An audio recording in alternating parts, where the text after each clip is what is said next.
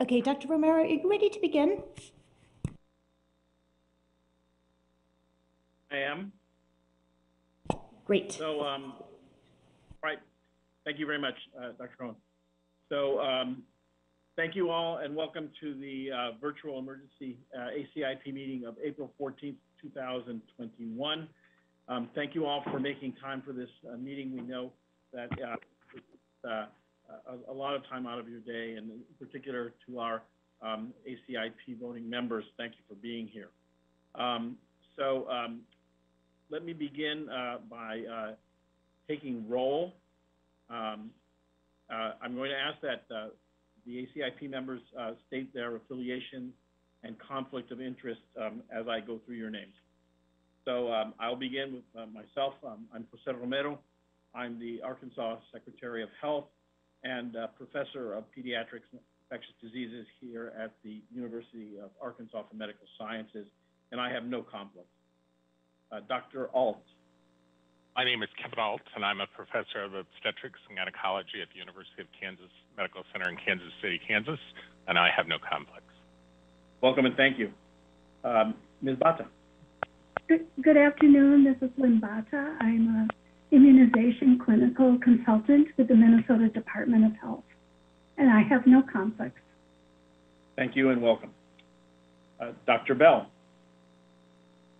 Beth Bell, clinical professor at the Department of Global Health at the University of Washington. I have no conflicts. Good morning and welcome. Dr. Bernstein. Good afternoon, all. My name is Hank Bernstein. I'm a professor of pediatrics at the Zucker School of Medicine at Hofstra Northwell, and I have no conflicts. Welcome. Dr. Chen. Wilbur Chen, professor of medicine at the University of Maryland School of Medicine, and I have no conflicts. Thank you and welcome. Dr. Daly. Matt Daly, senior investigator at Kaiser Permanente, Colorado, and associate professor at the University of Colorado School of Medicine. I have no conflicts. Thank you. Thank you and welcome. Dr. Fry. Thank you. This is Sharon Fry. I'm a professor of internal medicine at St. Louis University, and I'm a specialist in infectious diseases. Thank you. Welcome. Dr. Cotton. Camille Cotton. I'm the clinical director of transplant infectious disease and immunocompromised host infectious disease at Massachusetts General Hospital, and I'm an associate professor of medicine at Harvard Medical School. Good afternoon and welcome. Dr. Lee. Good morning. This is Grace Lee, Associate CMO at Stanford Children's Health, Professor of Pediatrics at Stanford University School of Medicine, and I have no conflicts. Good morning and welcome. Dr. Long. Hi, this is Sarah Long. I'm Professor of Pediatrics at Drexel University College of Medicine in Philadelphia and a specialist in pediatric infectious diseases. I have no conflict. Good afternoon and welcome. Ms. McNally. Hello, Veronica McNally, president of the Franny Strong Foundation based in Michigan, and I have no conflict. Thank you and welcome. Dr. Paling. Good afternoon. This is Kathy Paling. I am professor of pediatrics in epidemiology and prevention at Wake Forest School of Medicine. I have no conflicts. Welcome. Thank you. Dr. Sanchez. Welcome. This is Pablo Sanchez. I'm a professor of pediatrics at the Ohio State University School of Medicine and at Nationwide Children's Hospital, and I have no conflicts. Thank you. Welcome. Dr. Talbot. Hey, good morning. I want to say good morning. Good afternoon. This is Kip Talbot. I'm an associate professor of medicine and health policy at Vanderbilt University Medical Center, and my specialty is adult infectious diseases, and I have no conflicts. Thank you. Welcome. Thank you all for being here. Let me go on to the ex officio representatives. As I call your organization, please state your name, and we'll begin with the Centers for Disease Control and Prevention. Dr. Melinda Wharton is going to be covering for Dr. Nancy Messonnier today. Dr. Wharton, are you available yet? Yes, I'm here. Thank you. Melinda Wharton from Centers for Disease Control and Prevention. Thanks. Thank you, Dr. Wharton. Centers for Medicare and Medicaid Services. Hi, this is Mary Beth Hance representing the Centers for Medicare and Medicaid Services. Welcome. Food and Drug Administration. Good afternoon, Doran Fink for the U.S. Food and Drug Administration Office of Vaccines. Good afternoon, and thank you. Health Resources and Services Administration. Captain Dale Mishler, Division of Injury Compensation Program, standing in for Dr. Mary Regan. Welcome, thank you. Indian Health Service. Captain Thomas Weiser for Indian Health Service. Thank you and welcome. National Institutes of Health. Good afternoon, John Bigle, National Institute of Allergy and Infectious Disease, NIH. Thank you and welcome. Office of Infectious Disease and HIV/AIDS Policy. Good afternoon, David Kim, YDP. Welcome. Thank you. I will now turn to the liaison representatives. Again, I will call your institution and please state whether you're present. American Academy of Family Physicians. Dr. Pamela Rockwell, AAFP, present. Welcome. American Academy of Pediatrics. Bonnie Maldonado, Professor of Global Health and Infectious Diseases, Chair, Committee on Infectious Diseases for the AAP. Good morning and welcome. Dr. David Kimberlin. David Kimberlin, AAP Red Book, present. American Academy of Physician Assistants. Marie-Michelle Léger, representing the American Academy of PAs. Good afternoon. Welcome. American College Health Association. Karen McMullen, Cornell University, and Dr. Tavi Chai, University of North Carolina at Chapel Hill. Thank you both. Welcome. American College of Nurse Midwives. Carol Hayes, present. Thank you. Welcome. American College of Obstetricians and Gynecologists. Dr. Romero, Linda American Eckert. Oh, sorry. Linda Eckert's on the line, but she said she may or may not be able to respond. Okay, thank you. I'll take that as a present. American College of Physicians. Thank you, sir. Jason Goldman, General Internal Medicine Affiliate Professor at Florida Atlantic University. Pleasure to be here. Good afternoon. Pleasure to have you. Dr. Schumacher, American Geriatric Society. Forgive me. Benchmaker here for AGS. Thank you, sir. America's Health Insurance Plans. Yeah, this is Bob Gluckman. I'm a General Internist, Chief Medical Officer for Providence Health Plans, representing AHIP. Thank you. Thank you. Welcome. American Immunization Registry Association. Good afternoon. Rebecca Coyles, representing ERA today. Welcome. Thank you. American Medical Association. I'm Dr. Sandra Freihofer, internal medicine physician and adjunct associate professor of medicine at Emory. I'm the liaison for the American Medical Association. Welcome and thank you. American Nurses Association. Brad Riddle, liaison for the ANA, present. Thank you. Welcome. American Osteopathic Association. Excuse me. Stephen Grauig, present. Good afternoon. Good afternoon. Thank you. American Pharmacists Association. This is Steve Foster. Good afternoon. Good afternoon. Welcome. Association of Immunization Managers. Hi, Molly Howell, North Dakota Department of Health and representing the Association of Immunization Managers. Welcome and thank you.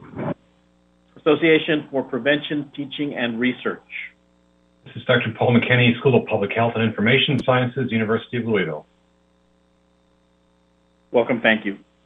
Association of State and Territorial Health Officers, or officials, excuse me, forgive me. Good afternoon. This is Nirav Shah, the Director of the Maine Center for Disease Control and Prevention, here on behalf of ASTO. Thank you very much. Welcome. Biotechnology Innovation Organization. Good afternoon. Phyllis Arthur, present. Thank you. Welcome. Council of State and Territorial Epidemiologists. Hi, it's Dr. Christine Hahn, infectious disease physician and state epidemiologist for Idaho, representing CSTE. Welcome and thank you. Canadian National Advisory Committee on Immunization.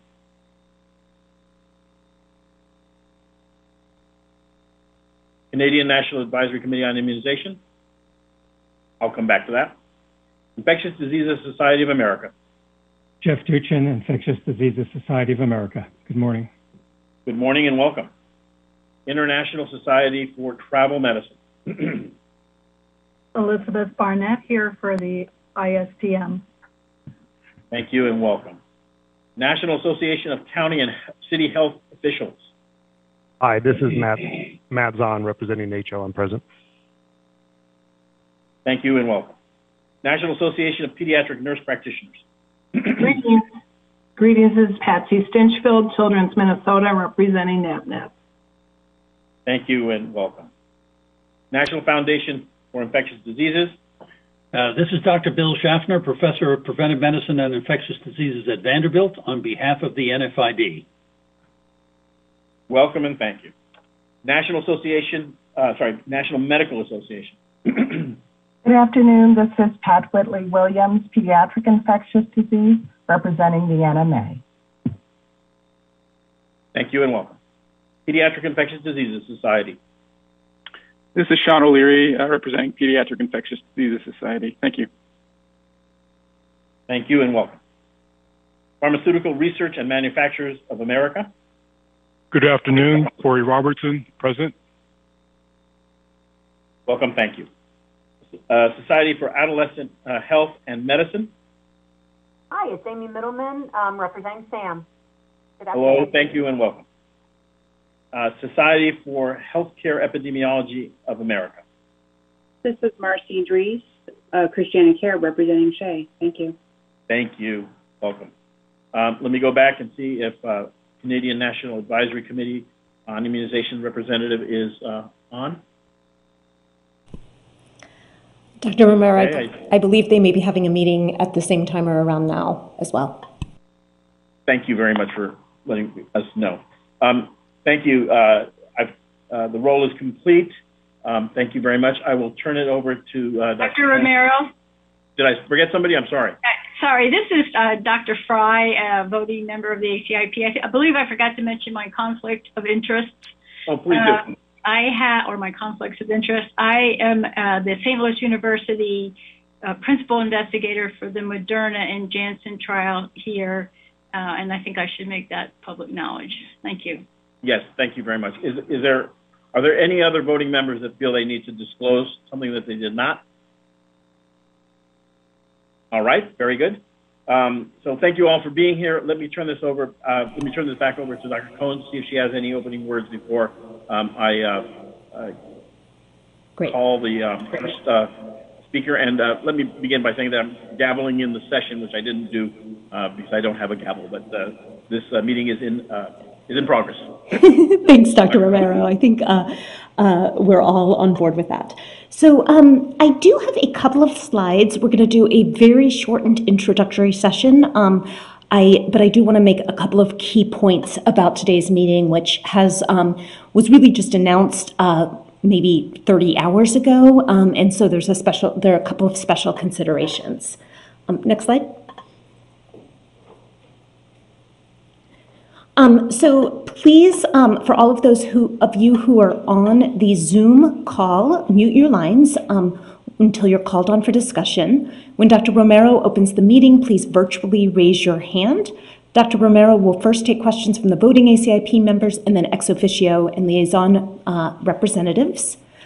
Please disable your video in order for the Zoom call to work most efficiently, and except for if there is a vote this afternoon, ACIP voting members will turn on their video during the vote. A couple of additional points about meeting logistics today. This ACIP meeting was put together in the last 48 hours, and there may be some small errors on some of the slides. If we see those errors, we will correct those slides and put them up for final presentation after the meeting. I would ask that from the voting liaison and ex officio members, there is a single question at hand today, which is, do we have enough information, and what should we do with the current information we have available about the safety signal you will hear more about? We know that there are going to be lots of really important scientific questions, but we ask A couple of things. Please that your comments or questions stay very focused on the information that was presented and or help focus on the discussion and the question at hand today. If you have additional scientific or recommendations or suggestions, you are always welcome to share those with us. But there is a lot of work that's being done in the space around this issue, and we will present what we know today, and we anticipate having further discussions. But we really want to make sure that the discussion stays on focus so that we can either decide that ACIP comes to a conclusion and has a recommendation to make, or that they need additional time. Next slide. We did open up the docket for oral and written public comment. This was also it was open for a very short period of time because of the last minuteness of this meeting. But we do have a 20-minute open public comment session today. Those members, the individuals from the public were randomly selected this morning to speak during the time slot. Additionally, there is an open docket available for written public comment, and that will stay open through Friday of this week. Next slide. As you already heard, a couple of the ACIP members do have disclosed potential perceived conflicts of interest related to research that they're doing with COVID-19 vaccines.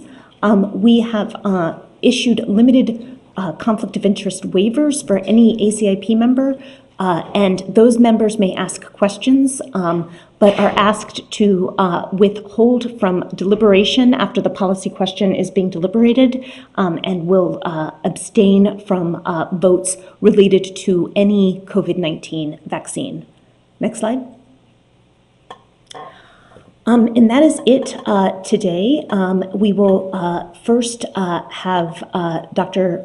Beth Bell is going to open us up today, Dr. Romero. We're going to have a presentation from the company and then take very focused questions, and then we're going to go through the rest of the presentations before discussion.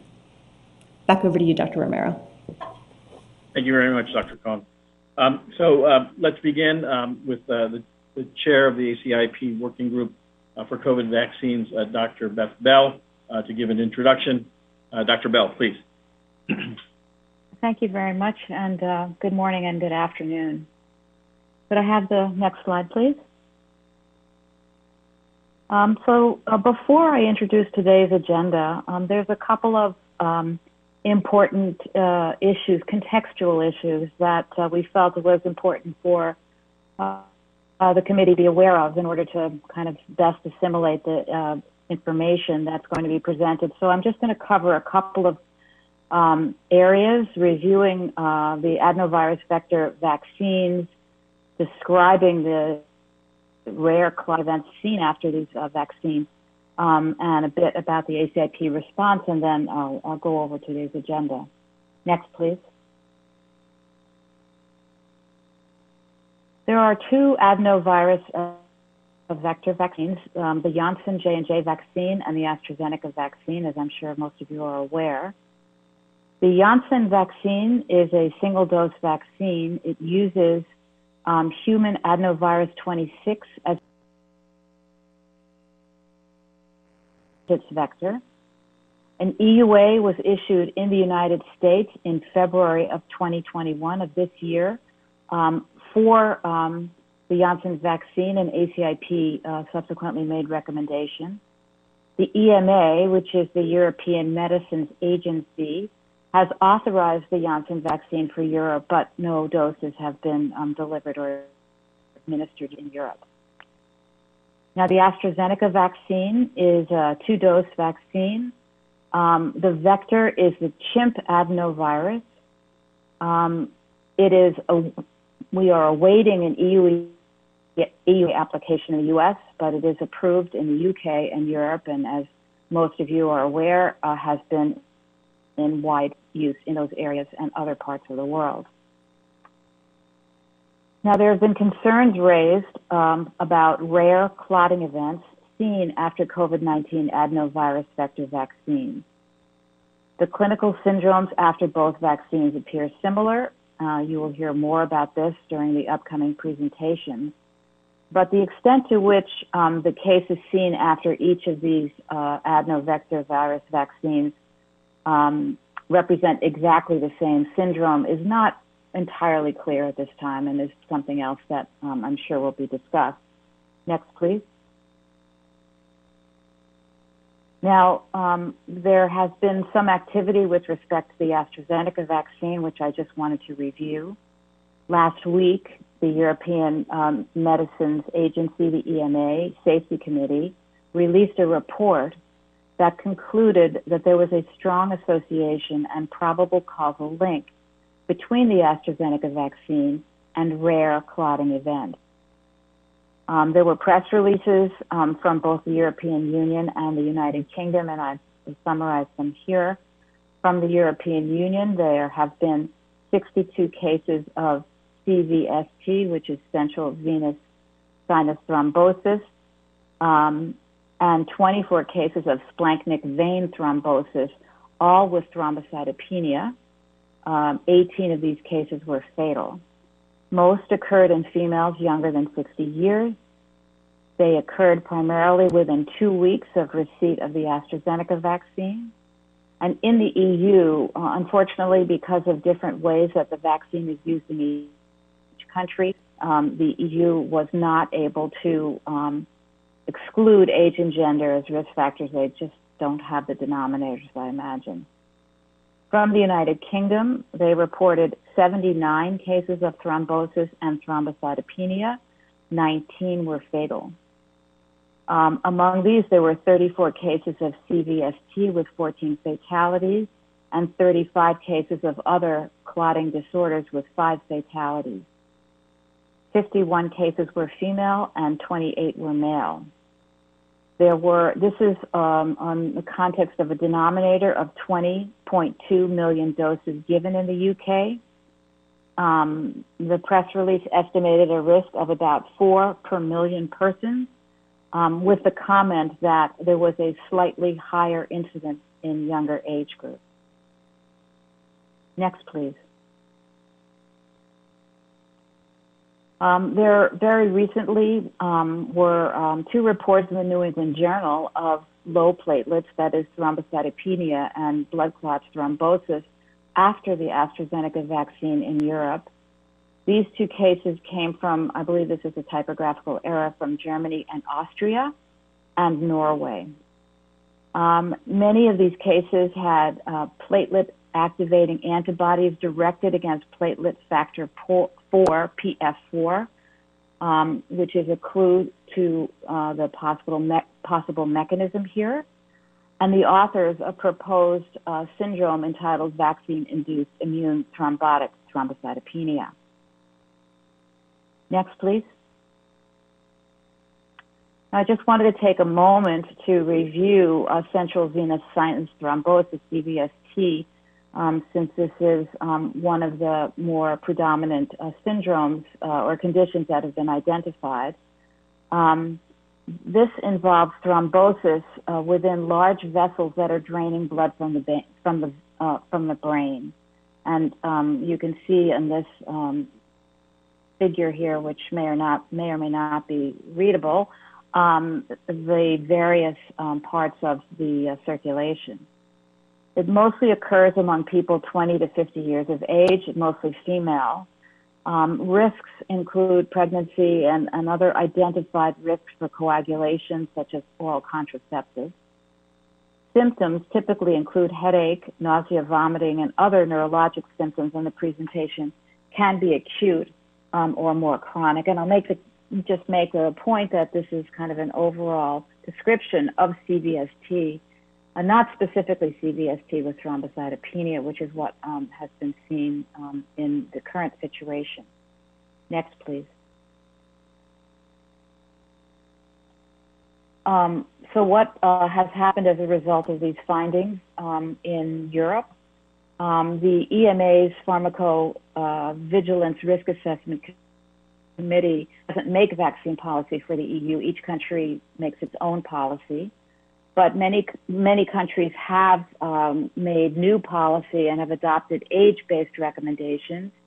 In the UK, on April 7th, the recommendation was made to use the AstraZeneca vaccine in adults 30 years of age and older. In Australia, adults 50 years of age and older. And in other European countries, a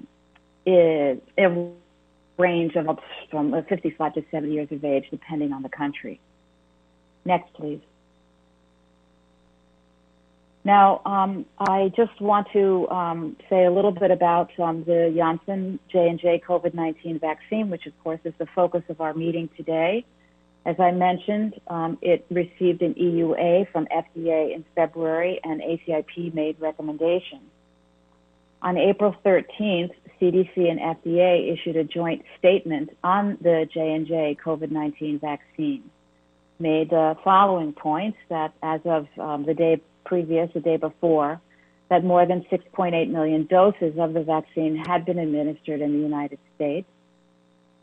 The CDC and FDA were reviewing data involving 6 cases of CVST in combination with low platelets reported among recipients of the J&J vaccine in the United States.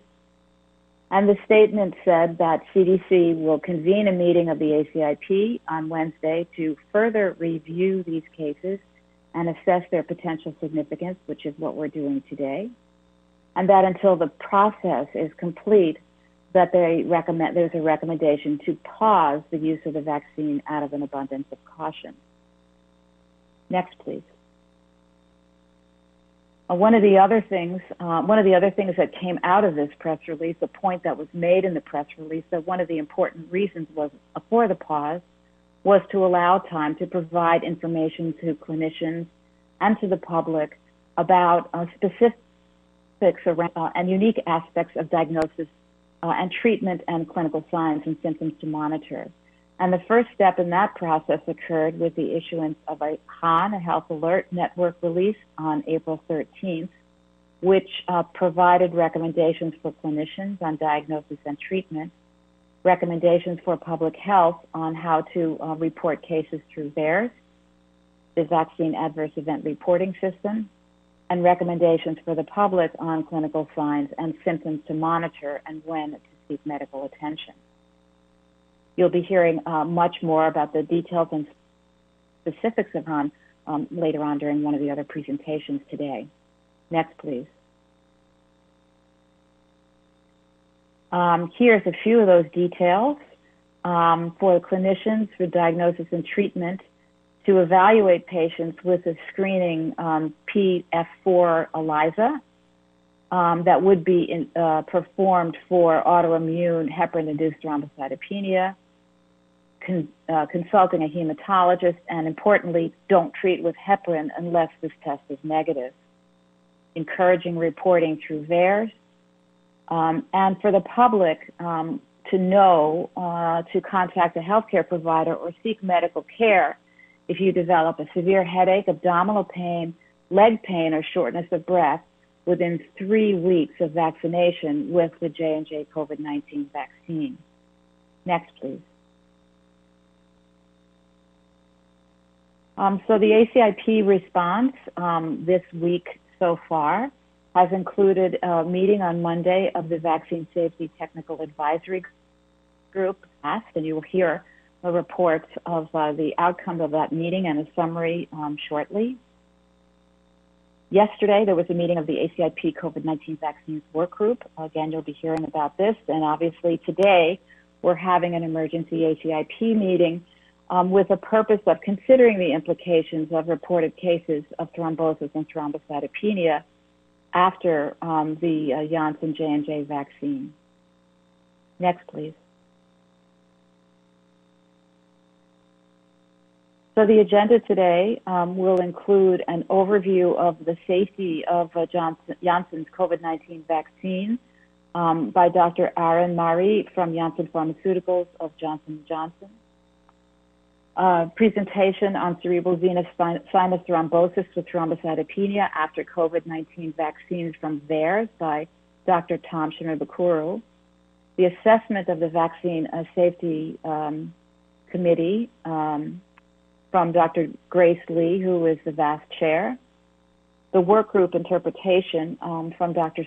Sarah Oliver, who's the CDC lead on the work group, public comment, discussion, and then potentially a vote with updated interim recommendations if appropriate at that time. Next. I'm putting here again our list of the work group members, ex officio members, liaisons, and consultants. Next, please.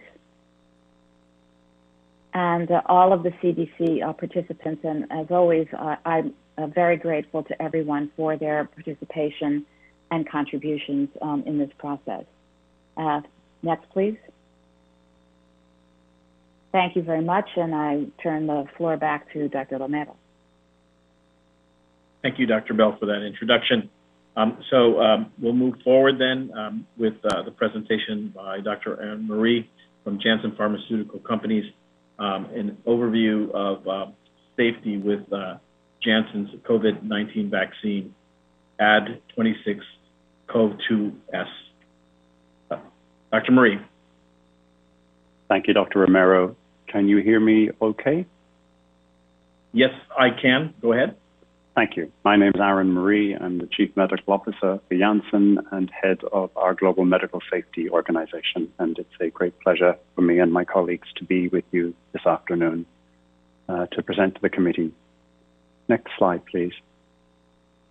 So in the next 15 slides, which I'm going to step through reasonably quickly in order to respect the committee's time and ensure you have time for questions and answers, I'd like to take you through the relevant Janssen clinical and post-authorization data on the subject of thrombosis, particularly CVST with thrombocytopenia, and also describe our background epidemiological data set in the context of our overall evaluation.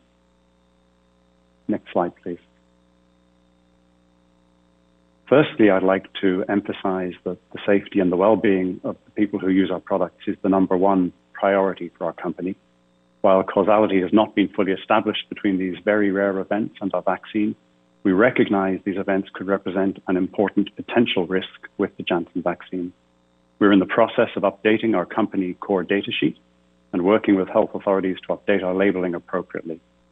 Johnson&Johnson will continue to monitor this potential risk, and we are committed to efforts to ensure vaccinee and healthcare professional awareness of the important signs and symptoms of this event, as well as appropriate diagnosis and management. Next slide, please. I'd now like to take the committee members through a review of the data. I'll start with the clinical trial data, and as the committee is aware, we have 2 pivotal phase 3 clinical trials in our program. Study 3001 is the single-dose phase 3 trial, and I'll present here on this slide the adverse event data with respect to venous thrombosis events. And the subsequent slide will be our study 3009, which is still ongoing as well. This study remains blinded, but I will also present to you the venous thrombosis events. So study 3001, we have vaccinated 43,783 participants. And I list along the left column here, row by row, the DVTs, PEs, cerebral venous sinus thromboses, venous thrombosis, and embolism venous terms. There are 4 columns. The first 2 columns are the adenoviral vaccine, the placebo, and the number of cases up to 28 days after vaccination. And the third and fourth columns are the total number of cases to date. So as the committee will see, in the 28 days after vaccination, we have collected 4 DVTs in the active arm of 3001 and 2 cases in placebo. We have 2 cases of PE, 1 case of placebo. We collected 1 CVST and 1 venous thrombosis of a limb. both of those in the active arm. Total number of cases include 11 DVTs in the active arm, 3 in placebo, 8 pulmonary emboli in the active arm, 4 in placebo, 1 CVST already mentioned in the active arm, 1 in placebo after 28 days, and then the venous thrombosis of the limb and a 1 venous embolus. Next slide, please. In study 3009, which is the ongoing phase 3 two-dose pivotal trial, we have vaccinated 28,277 participants. This study remains blinded, and the data are presented as blinded. In this study, we have had 1 pulmonary embolus event up to 28 days. We have had 2 DVTs at all time points, and 4 PEs also beyond 28 days. Again, this study remains blinded. Next slide, please. There is also an ongoing study, a large open label study in South African healthcare professionals. This has enrolled currently 272,438 participants of a total anticipated 500,000 participants. And I'm presenting the safety data to you here as of the 9th of April. As of that date, we have had no reports of CVST. We have had 1 case of pulmonary embolus.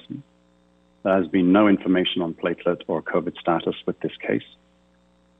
We have had 1 case of CVA in a 38-year-old female, 8 days after vaccination, and are actively seeking additional information on this case through the PI. And we have had 1 report of retinal vein thrombosis in a 68-year-old diabetic, and the platelet count for this case was reported as normal. Next slide, please.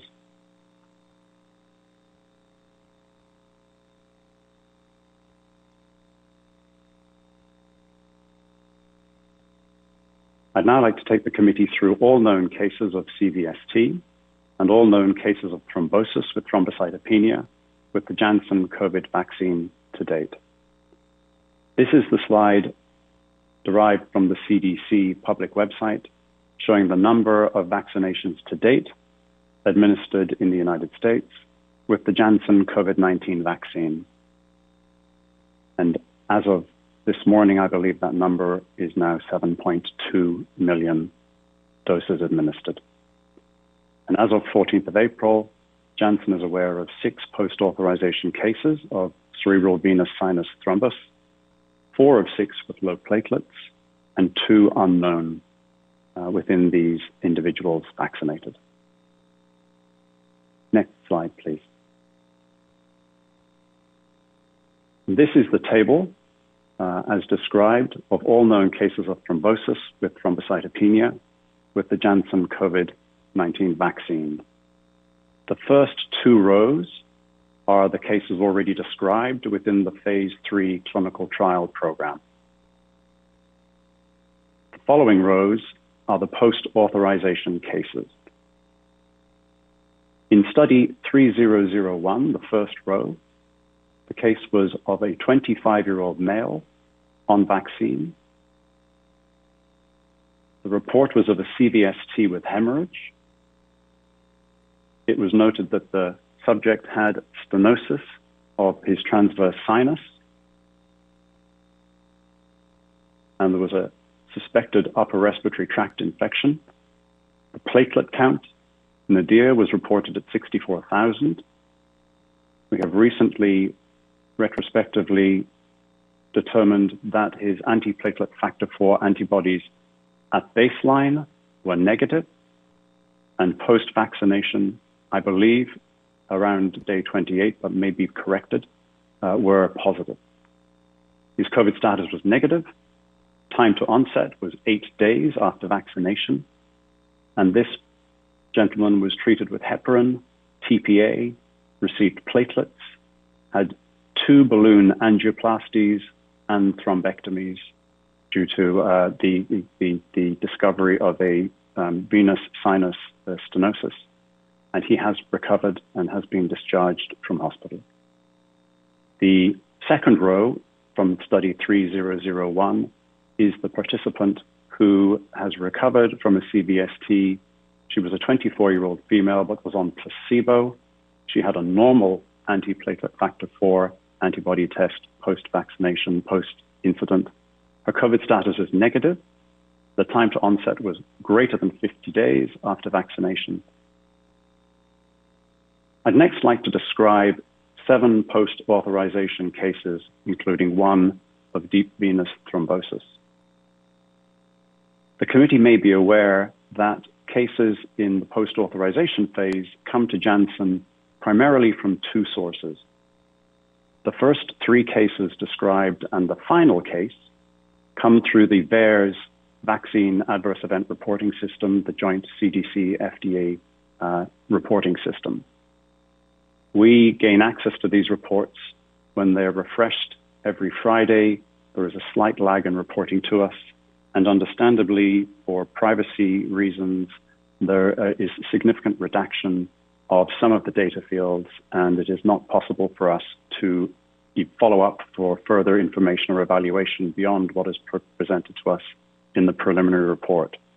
We can attempt to do so through Freedom of Information applications, and FDA has been very supportive in helping us to try to expedite these requests. The other cases come to us directly, either through our call center or through our website or email. And these clearly allow us the opportunity to go back and get further information and are therefore a richer data set.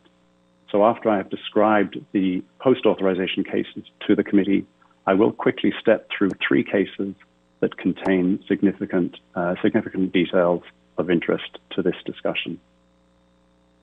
The first case in the post-authorization phase, the first row in blue after the green row, was a 45-year-old female. She presented CVST with hemorrhage. No risk factors were described in the report. The report notes the term thrombocytopenia. COVID status was unknown. Time to onset after vaccination was reported at 11 days. Treatment was not described, and this patient died. The second case also came through VAERS. It was a 38-year-old female.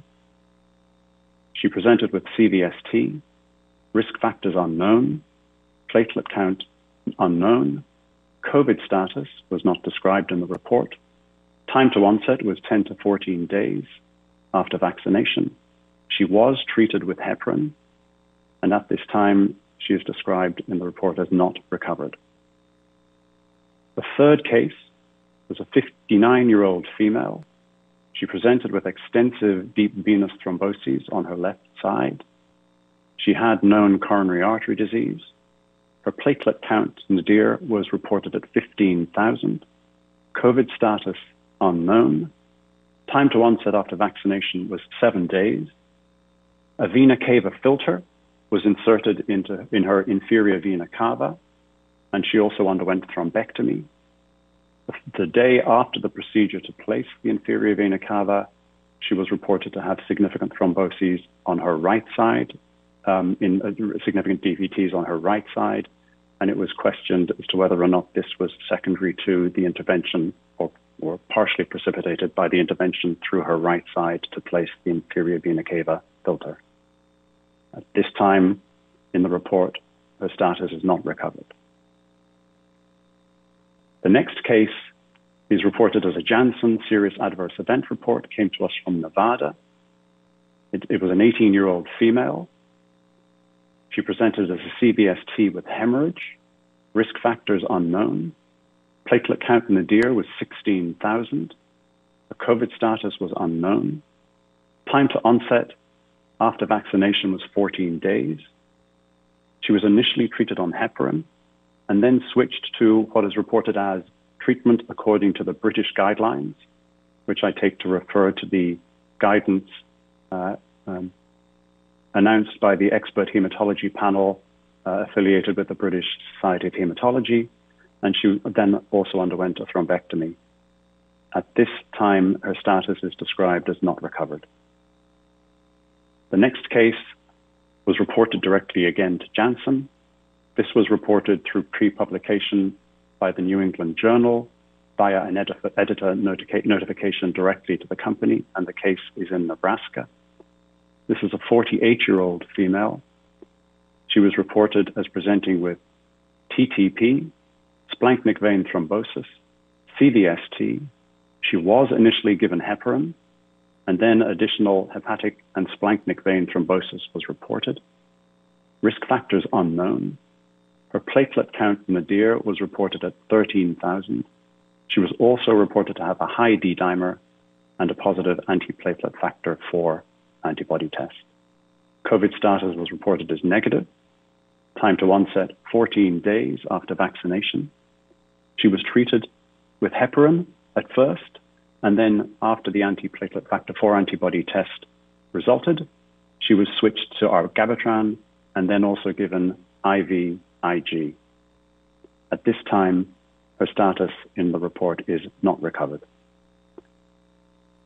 The next case was also reported to Janssen directly, comes from New Jersey and Pennsylvania. The case is a 26-year-old female who presented with CVST, PE, portal vein thrombosis. Risk factors described are obesity. Platelet count was 120,000. She also had a high D-dimer and a positive antiplatelet factor 4 assay. Her COVID status was negative. Time to onset after vaccination was 7 days. She was treated with heparin and then with IVIG and has been discharged from hospital. The final case was notified to us through VAERS, has very limited detail on the company side. It refers to a 28-year-old female, and details are pending under a Freedom of Information application via FDA to CDC. I'd now like to take you through 3 of these cases which have more detail. The first case I'd like to go to is the New England Journal case, the pre-publication case that I mentioned from the University of Nebraska, which we received on Thursday, the 8th of April. This 48-year-old woman was described as having an unremarkable past medical history, presented to ER after 3 days of malaise and abdominal pain. The initial evaluation describes mild anemia and severe thrombocytopenia with a platelet count of 13,000. A blood smear confirmed marked reduction in platelet count with occasional schistocytes. She had hypofibrinogenemia, a prolonged APTT, and markedly elevated D-dimer, and was noted to have extensive splanchnic vein thrombosis on CT. She was transferred then to the reporting institution with further evaluation and progression noted of the thrombosis on heparin. She had a negative PCR test for SARS-CoV-2, a head CT for new onset headaches reported in her secondary hospital, showed cerebral venous sinus thrombosis. Thrombosis progressed with hemorrhagic stroke despite treatment with heparin. She underwent repeat CT angiography, which showed new thrombus involving the right hepatic and splenic veins. Further inquiry revealed the patient received our vaccine 14 days before symptom onset. The report describes evidence and then management of possible immune thrombotic thrombocytopenia, ITT. She had positive antiplatelet factor 4/heparin antibodies by ELISA. Her latex-enhanced ELISA assay, immune assay, was negative. Her heparin was switched in the second hospital to our Gabatran. She was given IVIG 1 gram per kilogram of body weight for 2 days. Her platelet count was reported to have increased from 30,000 to 145,000 over 5 days, and she remains critically ill as of the last report. The next case, also reported directly to Janssen, and subsequently further details received on a phone call contact with a physician on Monday, the 12th of April, is of a 26-year-old woman who is described as overweight but active. I believe she's a gym instructor with no history of clotting disorder and on no medication. She initially presented to the emergency room with severe headache approximately 1 week following vaccination. She has been discharged home from the ER. She was then discharged home from the ER with paracetamol and Benadryl. However, her headache persisted. She was subsequently admitted to hospital another week later with abdominal pain and a rapid heart rate. COVID-19 infection was ruled out, although we have no details of the exact test. Laboratory evaluation revealed thrombocytopenia with a platelet count nadir at 120,000, elevated D-dimer, and normal fibrinogen described, but the exact level not known. The diagnostic scan showed CVST, portal vein thrombosis, and pulmonary embolus. She was initially treated with heparin, and this was described as having been switched to IVIG after the clinical team became aware of a positive anti-PF4 antibody test result. Her platelet count reportedly started to increase before the IVIG was commenced. This patient has been discharged home on oral anticoagulants after a period of 1 to 1.5 weeks in hospital. Next slide, please. This case is from our clinical trial program, study 3001, and is of a 25-year-old male, healthy, active male, who was vaccinated on September 21, 2020. 8 days after vaccination, the subject began to feel progressively unwell, describes fatigue, faintness, nausea, headache, for which he took NSAIDs. 11 days post-vaccination, that's 3 days later, he describes continued fatigue, weakness and nausea, and also abdominal pain and headache. A COVID-19 swab taken by the PI on that date was negative. He was then hospitalized 19 days post-vaccination after a visual disturbance and collapsing. This was on October 9th, 2020. Laboratory evaluation, the platelet count was reported at 64,000, PT 17.7, INR 1.46, fibrinogen 154, white blood count 12.4, hemoglobin 12.7, hematocrit 36.1. He underwent CT, MRI, and venogram, and his diagnosis was of a cerebral venous sinus thrombus and secondary cerebral hemorrhage. The gentleman underwent repeated cerebral vascular sinus thrombectomy and balloon venoplasty due to reocclusion and treatment for a tight stenosis in his venous sinus. He was also treated with low molecular weight heparin and IV TPA. Extensive hematology and infectious disease laboratory evaluations showed inconclusive results. Please excuse the typo, that should read inconclusive results. The patient was discharged on treatment with apixaban.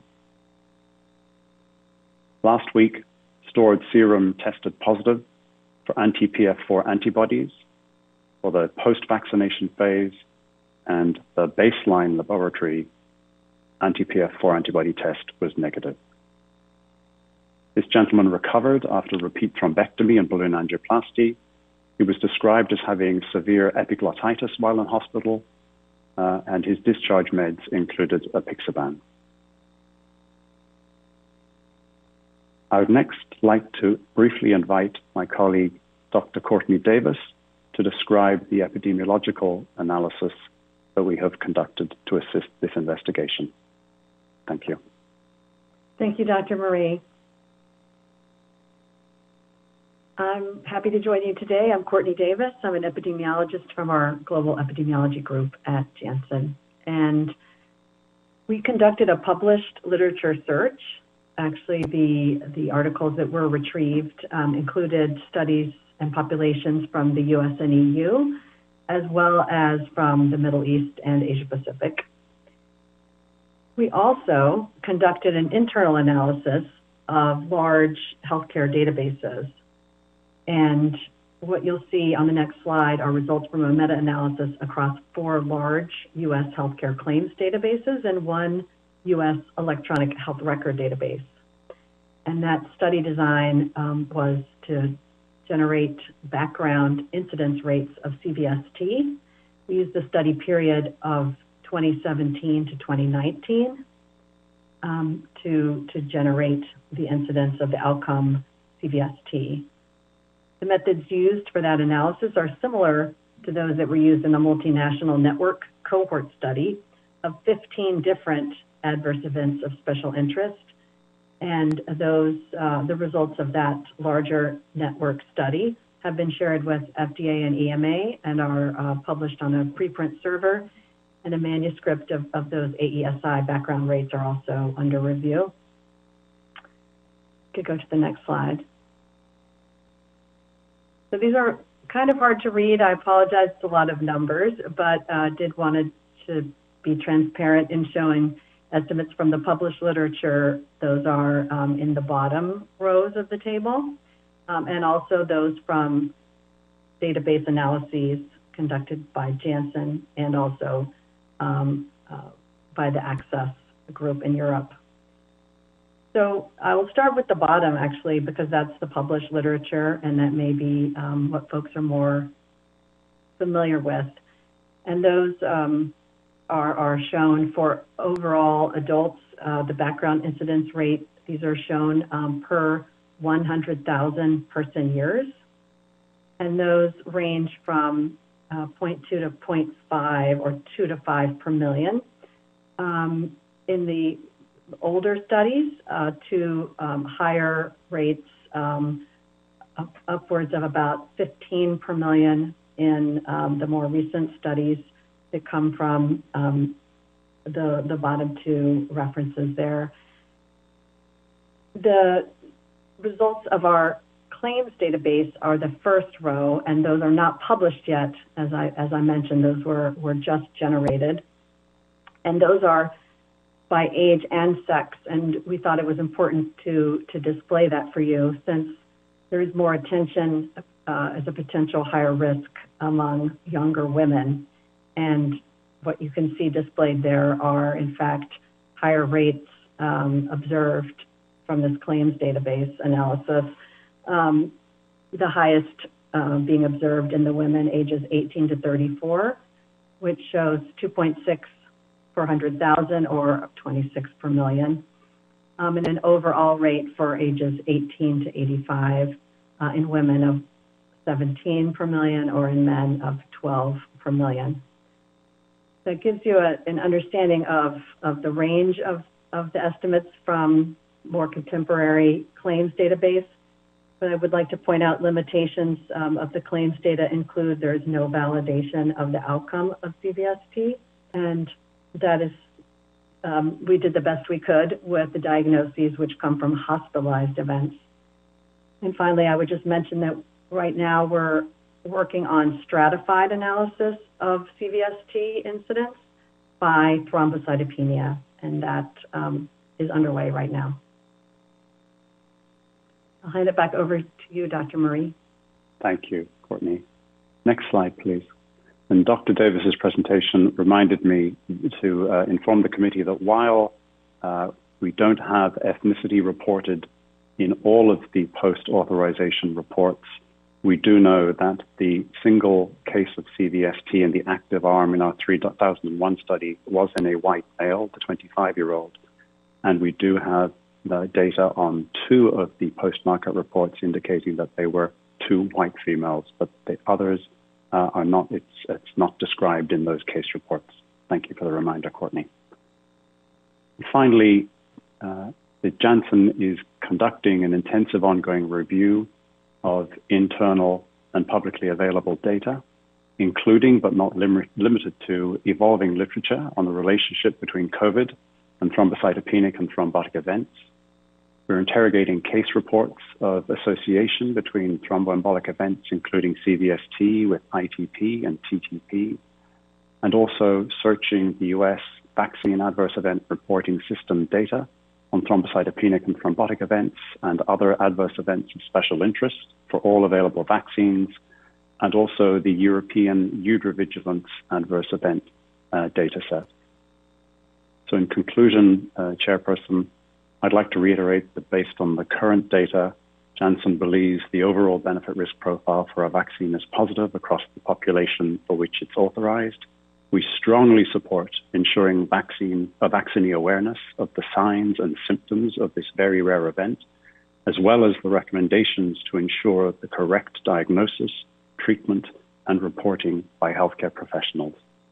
Thank you. Dr. Murray, thank you very much for that detailed and comprehensive review of what is known. We're going to open it up to questions now from the voting members initially and then liaisons. At the risk of revealing my knowledge lacunae, can you tell me what, if any, is the significance of the latex enhanced negative assay on the first case that you presented, or for PF1 antiplatelet factor antibodies? So Dr. Romero, if there are hematologists present, they will be more expert than I. However, it has been represented to me that for the PF4 test, it's important to use the ELISA test, but some of the other assays may not be as sensitive as the ELISA test for anti-PF4. So in the case where both were reported to us, we represented both. Very good. Thank you for that clarification. Let me see if I can turn to my list of questions. Are there any questions? You can raise your hand, please. Dr. Bernstein. Thank you for that presentation. Obviously, this is unique circumstances. I just had a couple of questions just for clarification. One of the patients, a number of the patients were described as having recovered, and one of the patients was described as discharged from the hospital. Is that considered recovered, or what is recovered mean? They're back to normal, or they're still being treated and monitored? Thank you for your question, Dr. Bernstein. The reports, which are known as CIOMS reports that are reported to VAERS, have a number of fields, including a field for status, with a limited number of options available. So some of what is represented is somewhat clunky form terminology due to the limited options available. Thank you. And then on slide 15, with the background incident rates of CVST, were those cases, we do not know about their platelet counts. So these are the background incidence rates of CVST without thrombocytopenia, correct? This is Dr. Davis. Thank you. This is all CVST, and it is not stratified in this analysis by thrombocytopenia status. So that's what we're working on at the moment, is to split those and to be able to generate an incidence rate for CVST with concurrent thrombocytopenia or low platelet counts versus the cases that do not. Right now, this is just any CVST. Thank you. Dr. Sanchez, please. Thank you, Jose. I have and thank you for the presentation. Certainly concerning. I had a few questions. First of all, Did any of the women, were they had a recent pregnancy or were any postpartum? Second of all, did any have a history of like preeclampsia in a previous, in some pregnancy? And then if you have any information on other medications such as oral contraceptives that some of these women may have been receiving. Thank you, Dr. Sanchez. We did scan all reports and send questions back to those for whom we had identifiable reporters asking those. And as per the presentation, we don't have reports of recent pregnancy or recent or the subject being in the postpartum period or having suffered preeclampsia. I don't believe any of the participants, other than the one woman, the 24-year-old female in the placebo arm in our clinical study who had a CVST at beyond 50 days, she was on OCP, but it is not described to the best of my recollection for any of the cases post-vaccination. Dr. Romero, I just want to also add to the committee, let the committee know that the next presentation by Dr. Shimabukuro will go through the VAERS reports with some specificity, and we'll share any information we have about those cases. Thank you for that information, Dr. Cohn. Dr. Sanchez or Dr. Marie, do you have any more to add? No. Very good. Very good. Sorry, I wanted to make sure I didn't cut anybody off. Dr. Paling, please. Hi, thank you very much for this presentation. I wanted, when I was listening to the presentation, I believe the one case from New Jersey, Pennsylvania that was directly reported had CVST with pulmonary embolism. I wanted to ask, were there any cases of pulmonary embolism without CVST that you guys are aware of? And are you looking for those?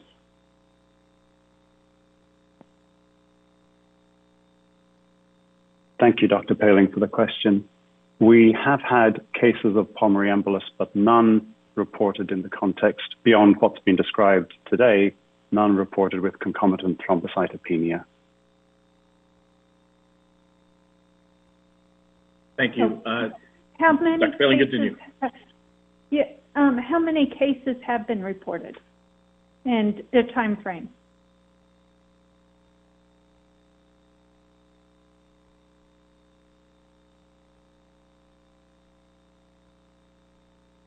Let me just pull up the table for you here.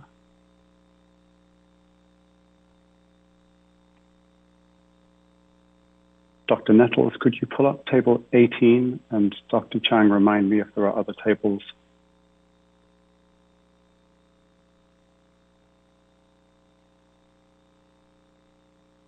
So this is while Dr. Nettles is pulling up the table, we have interrogated the VAERS database, looking for thrombocytopenic, thromboembolic, and hemorrhagic events that have been observed after vaccination, and we have a report as of the 9th of April. We've had 55 reports of thromboembolism. We've had 4 reports, the third row down, of thromboembolism with thrombocytopenia. We've had 2 cases of CVST, and then other adverse events specifically described in the rows below. And that's at an exposure of 4.9 million doses administered.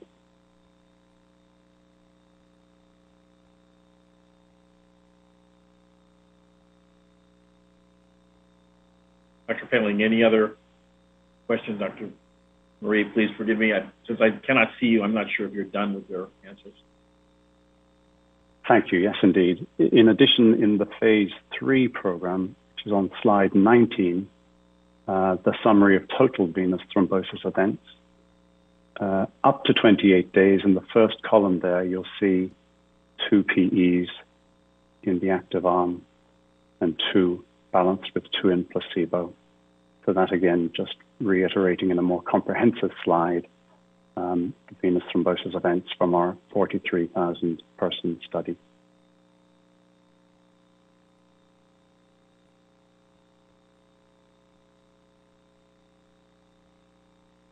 Dr. Pilling, anything else to add or questions? I do not. Thank you. Thank you. Dr. Alt, please go forward.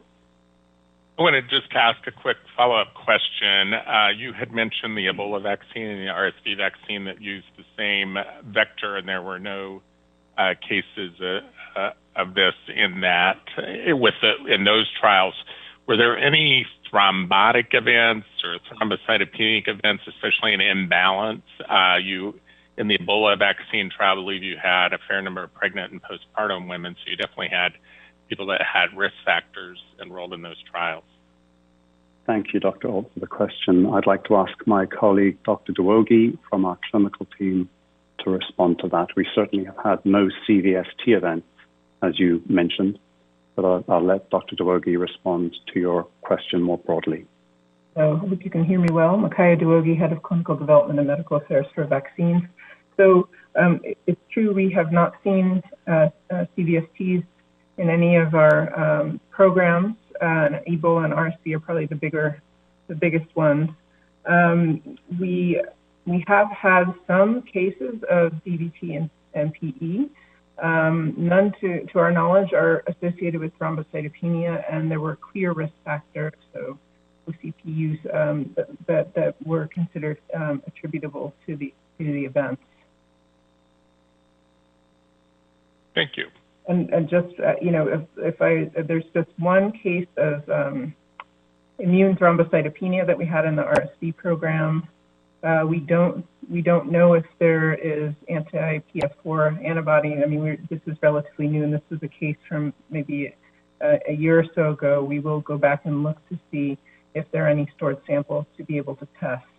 We don't have that information, but that's the only case that we have. And the denominator is for what I'm talking about is about 200,000 people or more that have received at least one dose of an adeno-based vaccine. Thank you. Dr. Long, please. Yes, it's a question probably for Dr. Davis about, I didn't quite understand how the epidemiologic studies were done related to the healthcare people that you had under surveillance. I know they had to be in the system for a year, and then did you follow them for a year? And are these basically numbers of cases expected in 100,000 people over 1 year? Because my question would be then, did you do any other sort of tricky analysis? Because the clustering of these cases around the vaccine obviously is very provocative and kind of compelling. So did you estimate the number of cases if you took some random event like the anniversary of the person's birthday and asked in 1 month after some random event, what then would be the number of cases per 100,000 people in 1 month's time? Thank you for that question, Dr. Long. I'll try to describe the cohort design, and then I'll try to answer your specific question. So yes, it's a kind of classic incidence cohort design where the person had to be observed in the database for a year prior to prove that they didn't have a CVST in their history. So it is looking for new diagnoses of CVST in a 1 year follow-up period. So I hope that answers the first part. The second part, though, your question around picking a random date and then looking out 1 month. I mean, we did look up to a year, and I think if you wanted to generate a person month estimate,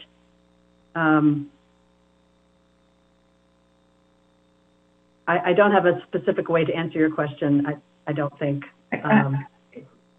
Maybe the CDC people will address this a little bit, but I'm tempted to want to divide by 12 for the background incidence in a month's time, unless there's some other reason for these other sporadic cases to be clustered, and which would change very much what the dynamic was of, was this in the expected range if they occurred within a month or even 2 months of vaccination. Thank you.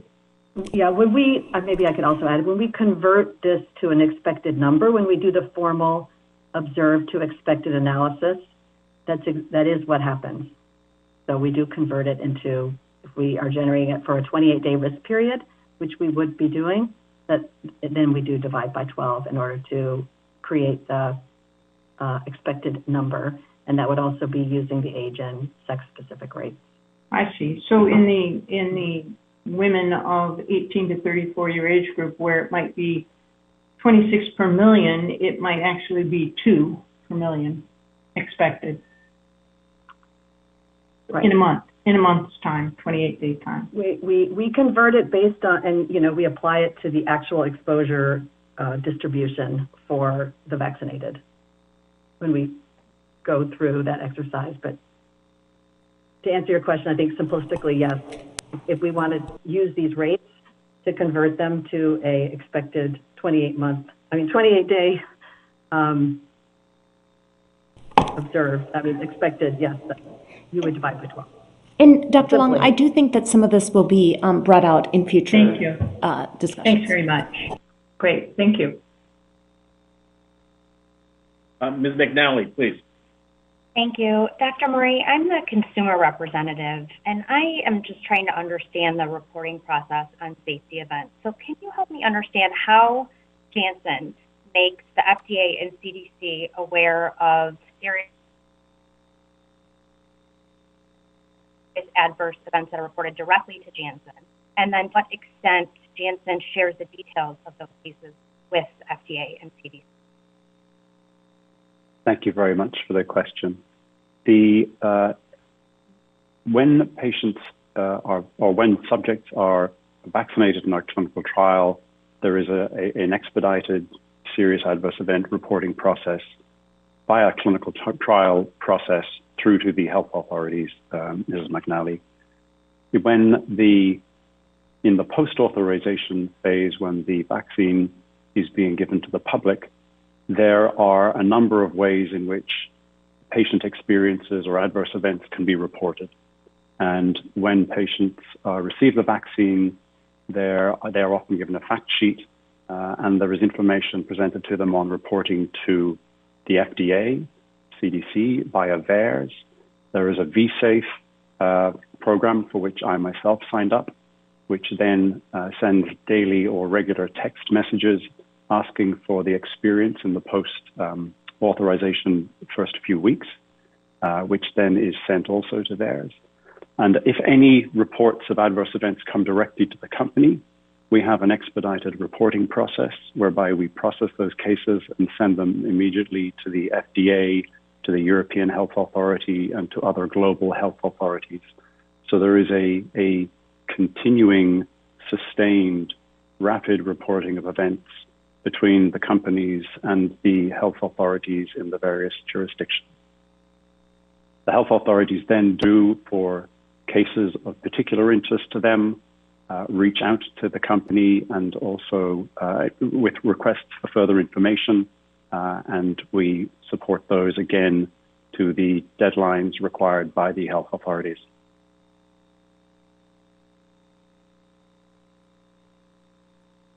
Thank you very much for answering those questions, and your team for answering the questions. We're going to move on to the next presentation now by Dr. Shimabukuro from the CDC regarding the update on thromboembolic events, COVID-19 vaccine safety surveillance. Dr. Shimabukuro. Hi, this is Tom. Can you hear me okay? We can. All right. So as Dr. Romero said, today I'm going to talk about reports of cerebral venous sinus thrombosis with thrombocytopenia after the Janssen COVID-19 vaccine. Next slide. Next slide.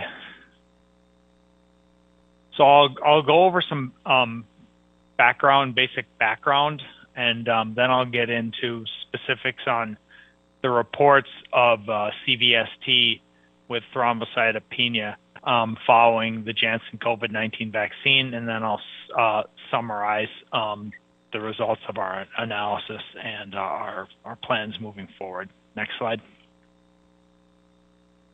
Next slide.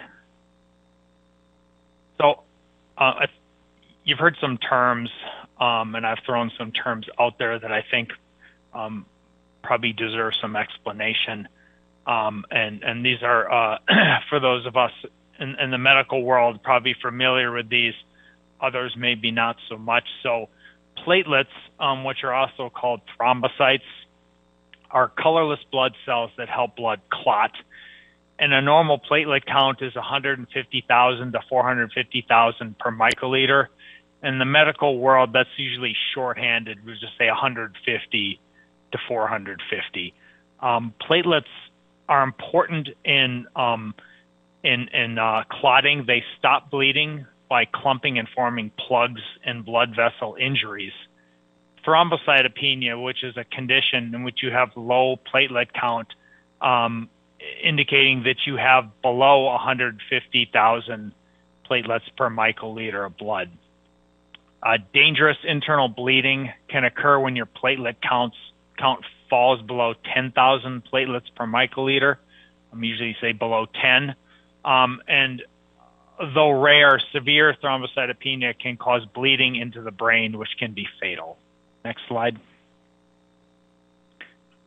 So I think Dr. Bell went over a lot of the detail on the background and kind of set the stage for much of my presentation. And I do repeat a little bit of what Dr. Bell had in her opening presentation.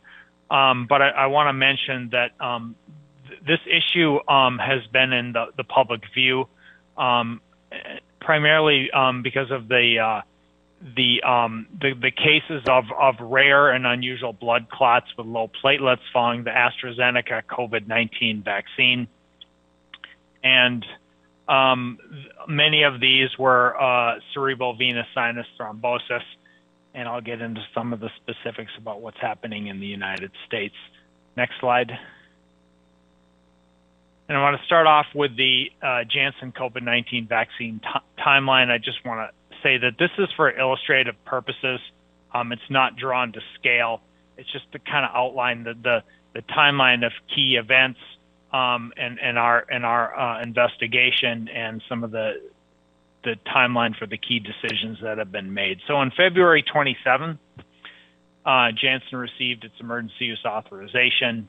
The following day, on the 28th, ACIP issued an interim recommendation, and then vaccination started on March 2nd. On March 19th is when we received the first CVST report with thrombocytopenia that was reported to the Vaccine Adverse Event Reporting System. These are serious reports. Individuals wind up in the hospital. They meet the regulatory definition for serious, and so that initiates a record collection and an investigation by CDC and FDA.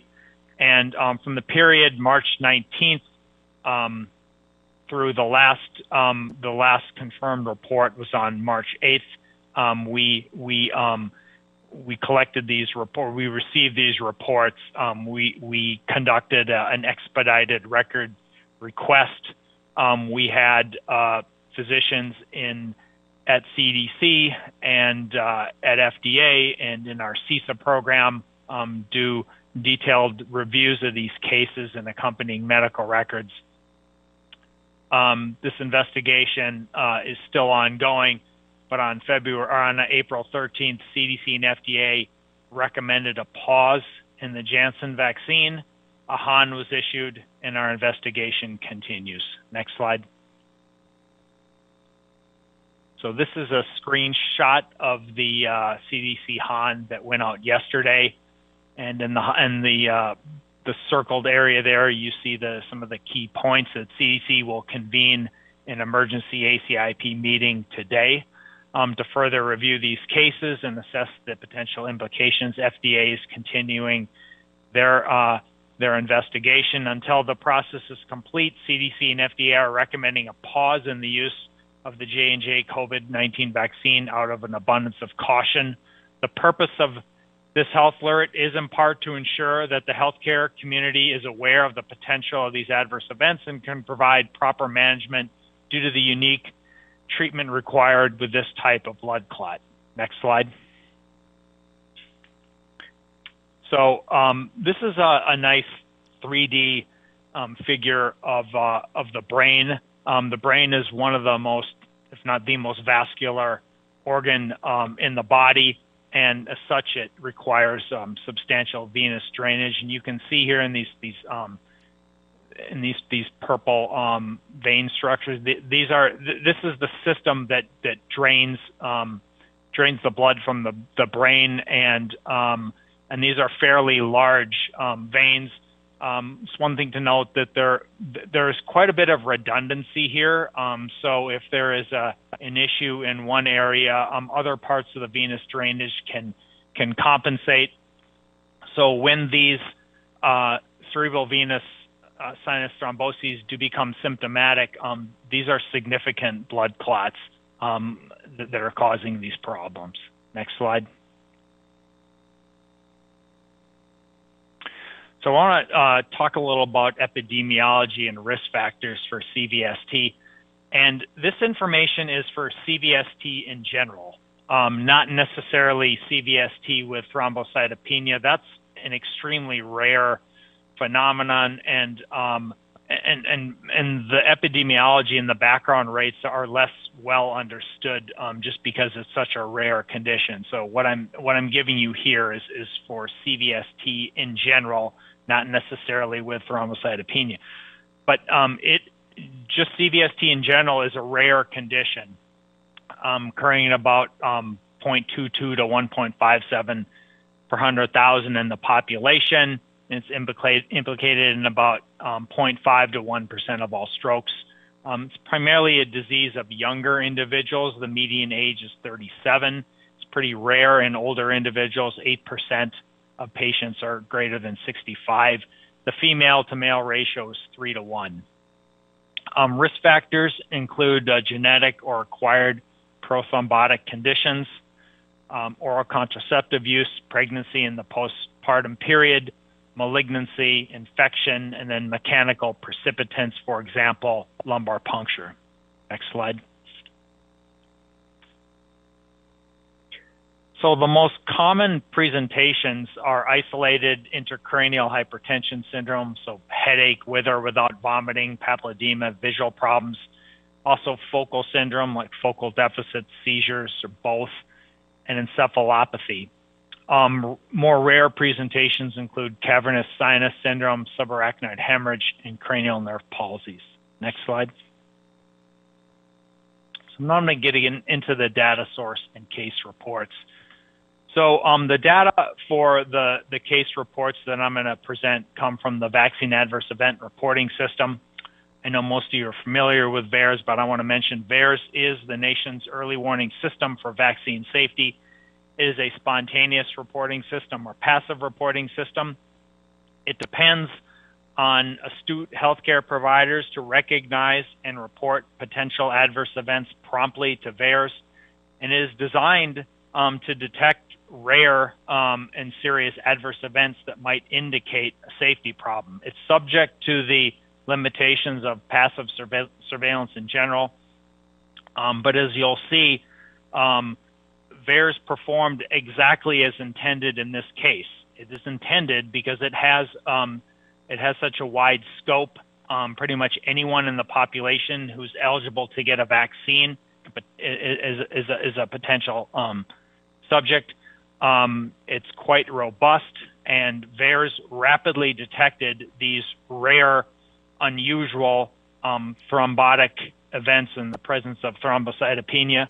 And I think that this is really a good example of, again, how robust the U.S. vaccine safety monitoring system is, and how in this case, during a large-scale national mass vaccination program, the system worked and VAERS functioned exactly as planned. And I think this is an example of a success story for vaccine safety.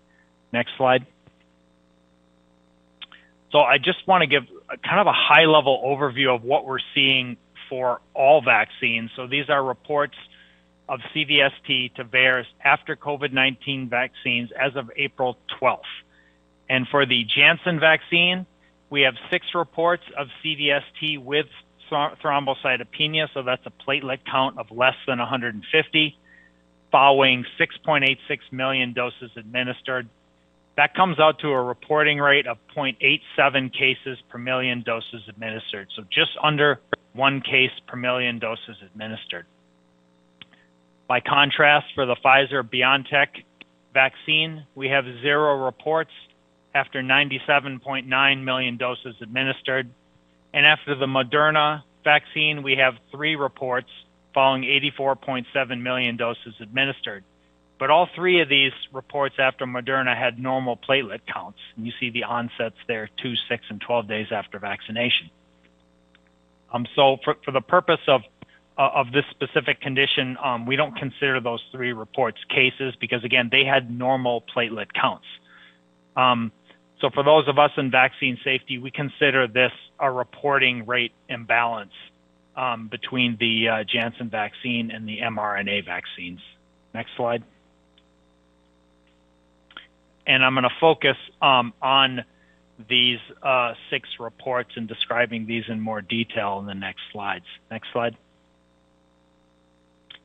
So before I get into the specifics of these reports, I just want to let you know how they come to our attention. So anyone can report to VAERS, healthcare providers, patients, parents, caregivers, manufacturers are required to report to VAERS. These reports come in, and if they're classified as serious, according to the regulatory definition for serious, that's death, hospitalization, permanent disability, life-threatening illness, prolongation of hospitalization, congenital anomaly or defect. That information is captured in the VAERS form. And for the Janssen vaccines, folks at CDC and at FDA are doing what is essentially a pre-screening of these serious reports. So actually pulling them out and looking at them before they go through the normal processing. And when we began to recognize some of these unusual reports of CVST with thrombocytopenia, and we were looking for them because of the information that was coming out of Europe, we were able to rapidly identify potential cases and do an expedited follow-up to get medical records and follow up with the healthcare facilities. And that was often done by people in the immunization safety office directly reaching out and, again, doing an expedited collection of records. So through April 12th, again, we have 6 cases. The median age is 33 years, age range 18 to 48. Median time to symptom onset is 8 days, range 6 to 13 days. I want to say this median time to onset is different than is in the HAN. As we continue to gather information, we continue to refine our analysis. In the HAN, it was 9 days median onset with a range 6 to 13. It's now 8 days, range 6 to 13. All cases occurred in white females. And you see below an indication of risk factors. There was one case that was taking estrogen and progesterone. There were none actually who were pregnant or postpartum, 3 with obesity, 1 with hypothyroidism, hypertension, 1 with asthma. There were none that had any known coagulation disorders. And I just want to note again, thrombosis usually does not occur in the presence of low platelets. These case presentations are atypical and they're consistent with cases observed after AstraZeneca COVID-19 vaccine. If you remember back to the initial slide when we went over some of the basics of platelets and thrombocytopenia, platelets actually help you clot blood. You need platelets, or they facilitate the clotting of blood. And what we have here is a picture where we have clots forming in large vessels in the presence of low platelets. So it's kind of a paradox here. It's unusual. This usually doesn't happen. And like I said, these case presentations were consistent with cases that were observed after the AstraZeneca COVID-19 vaccine. Next slide. So here are some of the initial and late signs and symptoms of these CVST case patients. They're listed 1 to 6, but they're in no particular order. And I think the important thing to note here is the initial features are largely kind of non-specific symptoms, which at an initial presentation or when a patient starts to become symptomatic may seem kind of mild and not that clinically significant. Things like headaches, lethargy, chills, myalgia. Later features include severe headache, some focal signs, in one case, severe abdominal pain, bruising, swelling in the lower extremities. But if you look again at 5 of these 6 cases, really headache is the initial presenting feature. And so I do think it's important in the setting we are right now that healthcare providers maintain a high index of suspicion for possible CVST and confirm vaccination history, among other things. Next slide. So this slide is in a bit of a different orientation. You have the patients here in columns, but and there's some more detail about the locations of the CVST, intracerebral hemorrhage, and other thromboses. The important thing I want to point out here is what I've circled in red at the bottom. So while these were all 6 cases of CVST, the thromboses were not just limited to the cerebral venous drainage system. In 3 of these cases, there were substantial clots and other large vessels in other parts of the body. For example, portal vein and right pulmonary artery. Another individual had bilateral lower extremity venous thromboembolisms, right internal jugular vein, and portal vein. And this is also consistent with what was observed in the cases after the AstraZeneca vaccine in Europe. And it has also caused us to, I think, in the future, cast a little wider net where we're going to be looking for thromboses in the presence of thrombocytopenia. Certainly, most of these cases so far have been CVST, but that we don't think that doesn't mean that the only thing we should be looking for is CVST. We think it's important to look for substantial blood clots in individuals with thrombocytopenia, regardless of whether they're in the CNS or not. Next slide. So this is showing SARS-CoV-2 test results among these patients, and I show the slide just to mention it looks pretty unremarkable. There is some evidence that COVID-19 may place you at risk for thrombotic events. In these individuals, the viral testing was negative, and then the serology was either negative or, and 3 of them was not documented. Next slide. Here are the hematology results among the patients. You can see all of them were thrombocytopenic, and many of them were severely thrombocytopenic, so platelets less than 50. And then for the platelet factor 4 heparin-induced thrombocytopenia, 5 out of the 6, the antibody test results, 5 out of the 6 were positive, and in 1 patient it was not done. Next slide. So treatments, 4 of these patients did get heparin. Non-heparin anticoagulants were given in 5. 3 patients got platelets and 3 got IVIG. There was 1 death, and of the most recent information that we have, 3 remain hospitalized, 2 in intensive care, and 2 were discharged home. Next slide. So here's some early analysis of our observed versus expected.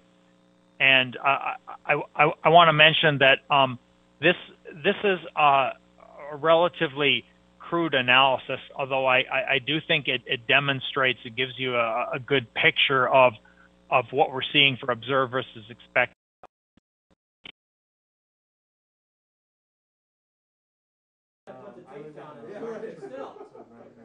Back in March. We're here? Looking at calculating individual person time, and I think we'll be able to do a more sophisticated analysis and get some more accurate data on observed versus expected. But in the interim, we wanted to conduct this analysis, and our review of the literature, through the review of the literature, we estimated the annual incidence of CVST of 0.5 to 2 cases per 100,000 population. Now, we assumed a risk period of 5.6% of a calendar year. So the way we did that is we looked at our analytic period, which is basically March 2nd through April 12th, 41 days. We assumed that people contributed person time for roughly half of that time. We didn't know at this point when people got vaccinated or came into the cohort, so we had to make an assumption. We just decided to put that at the midpoint. So we divide that 41 days by 2 to get the person time, and then we divide by 365 to annualize that. Doses administered among women in the 20 to 50-year-old age group, which is where we saw the cases, was just over 1.4 million doses. On this table here, you see is several estimates of reporting rate ratio based on estimated annual incidence. Again, we estimated annual incidence 0.5 to 2 per 100,000, so we're just splitting that out in increments of 0.5. Doing the arithmetic, we're able to calculate our expected cases in women aged 20 to 50 years. So we haven't observed, that's 6. So we're dividing 6 by the expected cases in women aged 20 to 50. And this is a bit of a sensitivity analysis based on what you think the incidence might be. And you can see the reporting ratios for the age group, age sex stratified group at risk ranges anywhere from a low of 3.8 to a high of up to about 15. Next slide. Next slide. So to summarize our findings, CVST is rare but clinically serious and can result in substantial morbidity and mortality. It is not usually associated with thrombocytopenia. This is unusual. The observed cases following Janssen COVID-19 vaccine appear to exceed expected based on background rates of CVST among women aged 20 to 50 years. Actually, can you go back to the previous slide? So I neglected to mention that these expected cases are based on CVST in general. And again, we're looking at an even more unusual form of CVST. This is CVST in the presence of thrombocytopenia. Again, there really isn't enough data that we're comfortable estimating an incidence of this very specific condition in this very specific age and sex group. So these are CVST cases and expected cases in general. So you can almost make an argument that these reporting ratios are basically biased towards lower. Again, because this condition is likely so rare. Next slide. Next slide. I'm sorry about that diversion there. So the observed cases of following Janssen COVID-19 vaccine appear to exceed expected based on background rates in women aged 20 to 50, are at least a threefold or greater. All 6 reports were in women aged 18 to 48, all with thrombocytopenia. There were no obvious patterns of risk factors detected. CVST with thrombocytopenia has not been observed after the 2 authorized mRNA vaccines. There's actually been just over 182 million mRNA COVID-19 vaccine doses administered with no reported cases of this condition to date. The clinical features of Janssen cases are similar to those observed following the AstraZeneca COVID-19 vaccine in Europe, and both Janssen and AstraZeneca vaccines contain replication and competent adenoviral vectors, human for the Janssen and chimpanzee for AstraZeneca. Next slide. So this is straight off the Han, and this is more of a reference slide, but a couple key points for clinicians. We're asking that they maintain a high index of suspicion for symptoms that might represent serious thrombotic events or thrombocytopenia in patients who have recently received the Janssen COVID-19 vaccine. And importantly, do not treat patients with thrombotic events and thrombocytopenia following receipt of Janssen COVID-19 vaccine with heparin unless HIT testing is negative. Next slide. Just a reminder for public health officials and to encourage healthcare providers to report to VAERS, and then some awareness messages for the public. Next slide.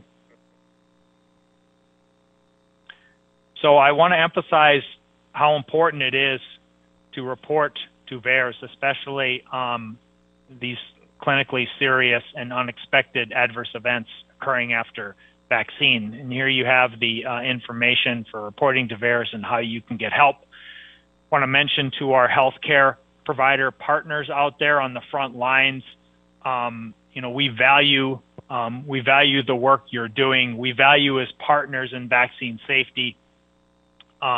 We really view you as our eyes and ears out there to help us detect potential safety problems so we can rapidly assess them and make evidence-based public health decisions. I want to mention that it is important if you do report an adverse event and you are contacted by VAERS or by CDC to please send records as soon as possible. I just want to reassure you that HIPAA permits reporting of protected health information to public health authorities. We are conducting a public health function, and there should be no concerns about reporting medical records to us, so we can do an in-depth review of these and get a handle on what's going on with vaccine safety. Next slide. So our next steps are to continue enhanced monitoring in VAERS and other vaccine safety systems, such as the Vaccine Safety Data Link. I'll just mention that in VSD, we don't have that much Janssen doses administered, only 113,000. We have no cases of CVST in the risk interval. We'll investigate potential cases through detailed clinical reviews and chart reviews, and we are in the process of assisting FDA to refine the analysis to better quantify risk. Next slide. I wish to acknowledge the following groups for helping with this presentation. Next slide. I'll be happy to take questions. So thank you again, Dr. Shimabukuro, for another very detailed and easy to understand presentation. We're going to hold questions at this time until after the next presentation. So I'm going to ask Dr. Lee, who is the VAST co-chair and member of the ACIP and the working group for COVID vaccine, to please come forward and to talk about the VAST assessment. Dr. Lee? Dr. Romero, this is Amanda Cohn. I just wanted to address the persons who may be on the phone and waiting to do the public comment, that we are running late for the public comment session. I anticipate that we'll delay the public comment session till about 4 p.m. Sorry, go ahead, Dr. Lee. 4 p.m. That's 4 p.m. Eastern time. Yes, thank you. Dr. Lee, please. Thank you very much. And thanks to Dr. Shimabukuro for that excellent presentation. Next slide. I just wanted to remind folks that the VAST, or the Vaccine Safety Technical Subgroup's role, is to review, evaluate, and interpret the post-authorization, post-approval COVID-19 vaccine safety data as it's coming in, to serve as a central hub for technical subject matter expertise from federal agencies conducting this post-approval safety monitoring, to advise on analyses, interpretation, and data presentation, and to provide updates to the ACIP COVID-19 Vaccines Working Group and the full ACIP on COVID-19 vaccine safety. Next slide. We have met 30 times in total, including 14 meetings pre-authorization and 16 meetings post-authorization or post-recommendation. As a reminder, the mRNA vaccines were recommended for use on December 12th and December 19th, and the first adenovector vaccine was recommended for use in the U.S. on February 28th, with the first doses being shipped on March 2nd to jurisdictions. Next slide. I wanted to just recount the events of the last 48 hours. So VAST met to review the data on CVST on Monday, April 12th. At our last meeting on Monday, the data were presented from VAERS through April 10th, 2021. There were 3 cases at that time following Moderna vaccine without thrombocytopenia, with 83 million doses administered, 0 cases following Pfizer-BioNTech vaccine with 95 million doses administered, and 6 cases following the Johnson vaccine with thrombocytopenia, CVST with thrombocytopenia, with approximately 6 million doses administered.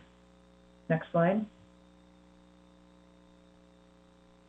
VAST noted that the characteristics of the cases following the Johnson vaccine were similar to those following the AstraZeneca vaccine, including evidence of thrombosis with thrombocytopenia, elevated D-dimer, and antibodies to platelet factor 4, where that data were available.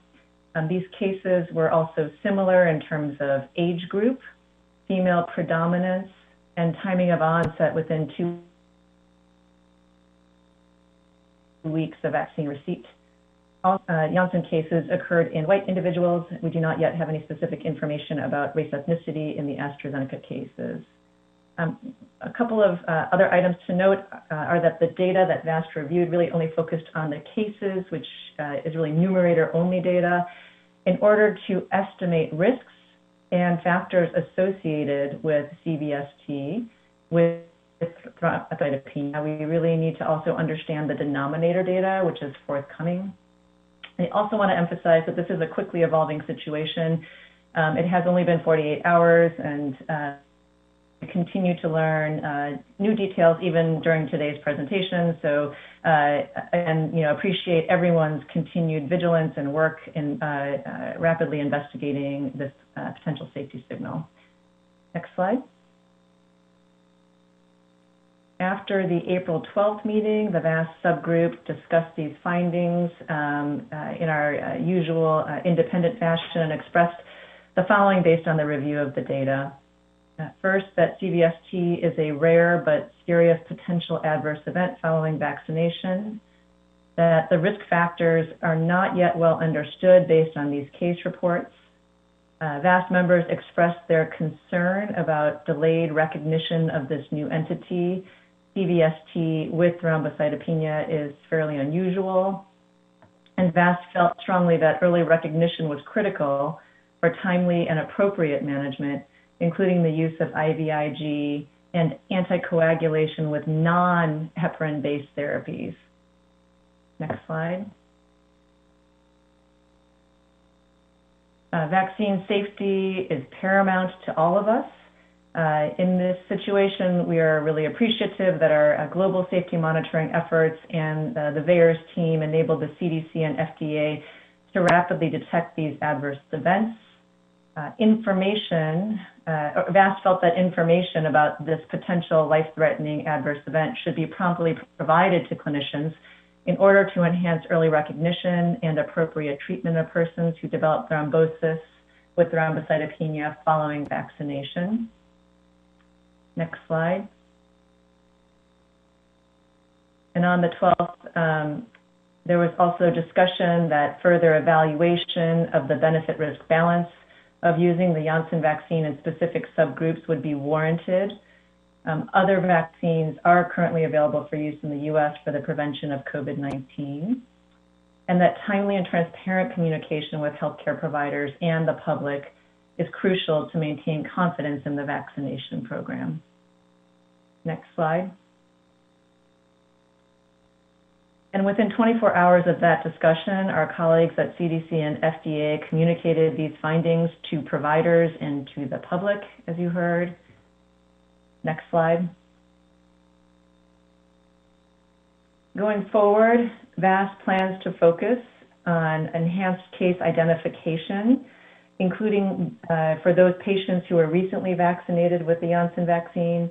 We continue to encourage patients to enroll in BSafe, and for providers and patients to report to VAERS, as Dr. Shimabukuro mentioned. This is incredibly helpful for all of us, and we hope to continue to support vaccine safety monitoring.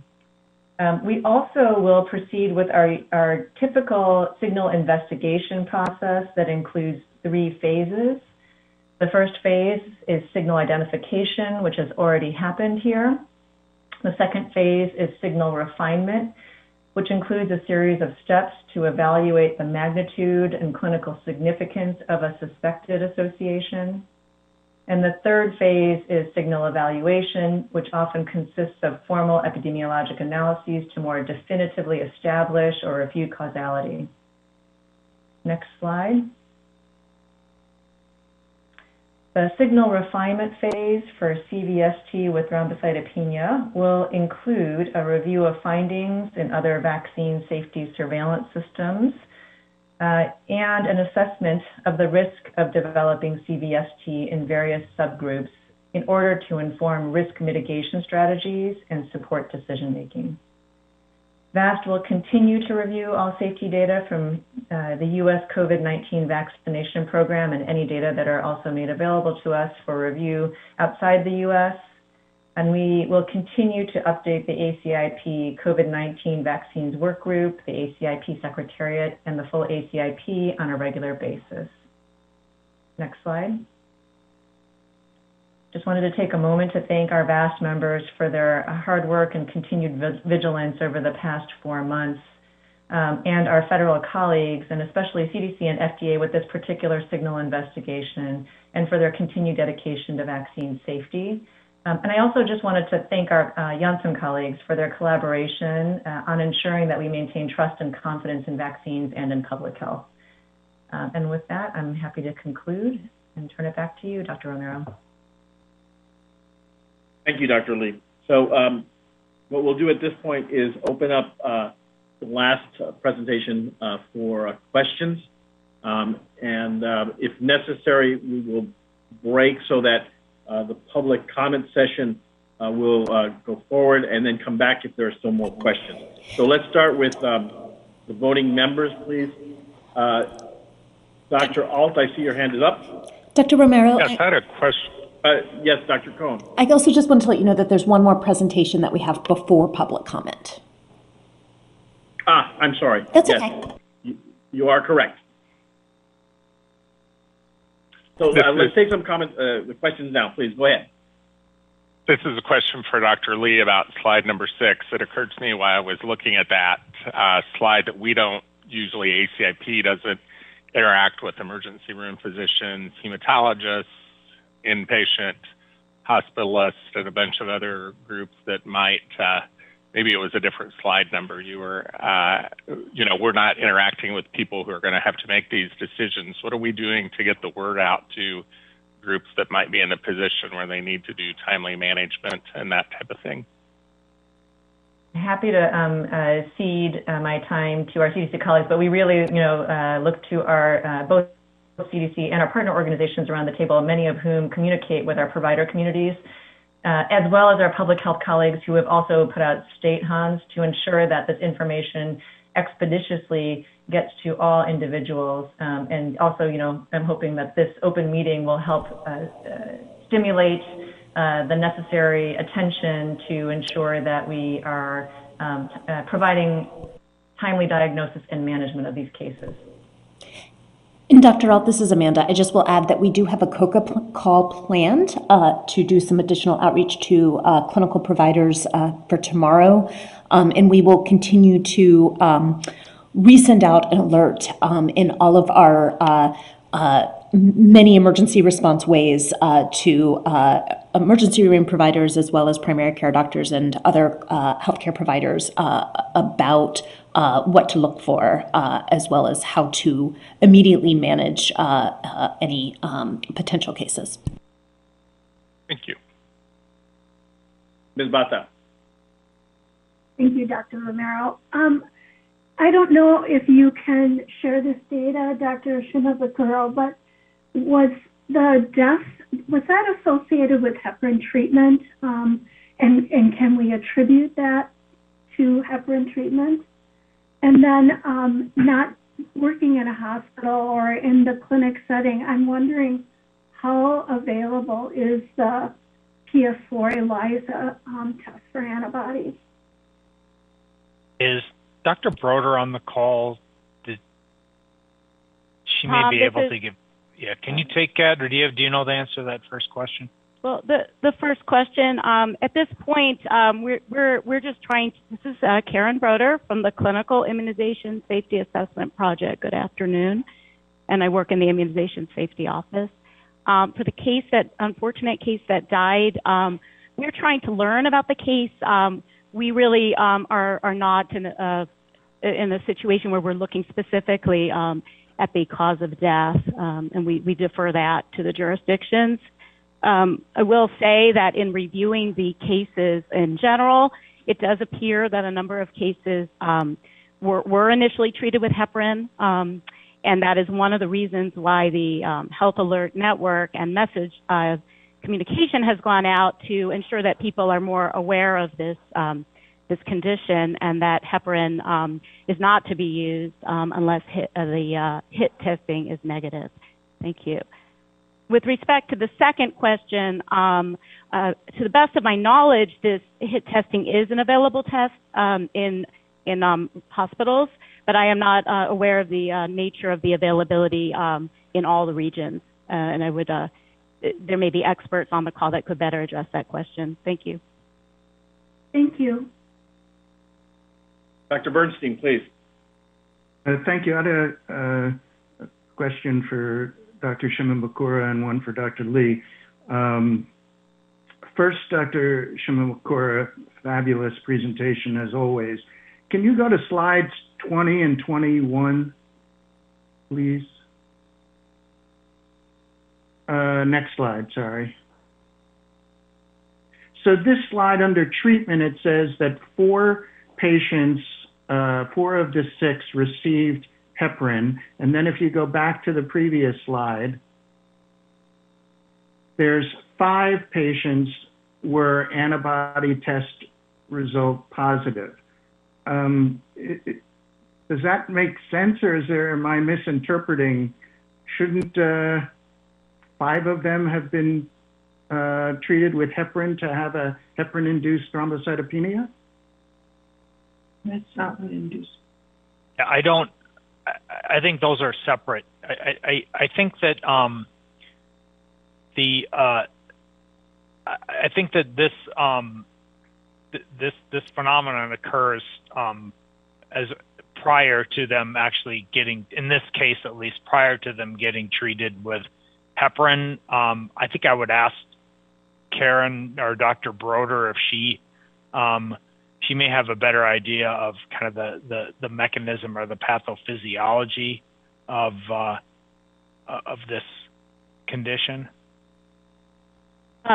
Yeah, Tom, this is Karen again. I would certainly defer to experts, but it is my understanding that the use of heparin is not going to trigger a test positive immediately, and that the idea, the thought is that this may be a similar mechanism to what Dr. Bell described earlier, where this test is positive due to the effects of the vaccine, and that is the giving of heparin may just exaggerate the situation and make it worse. Certainly would defer to other colleagues with additional expertise in the topic, potentially on the call. Thank you. Thanks. And then the question, Tom, about since we're trying to study children and de-escalating it by age, I was wondering do we have background rates for CVST in children? Because we're doing immunobridging, but I don't know about immunosafety or whatever. I believe we do have background rates. I don't have them in my presentation, and I would have to get back to you on some of the specifics of what these rates are by age and by sex.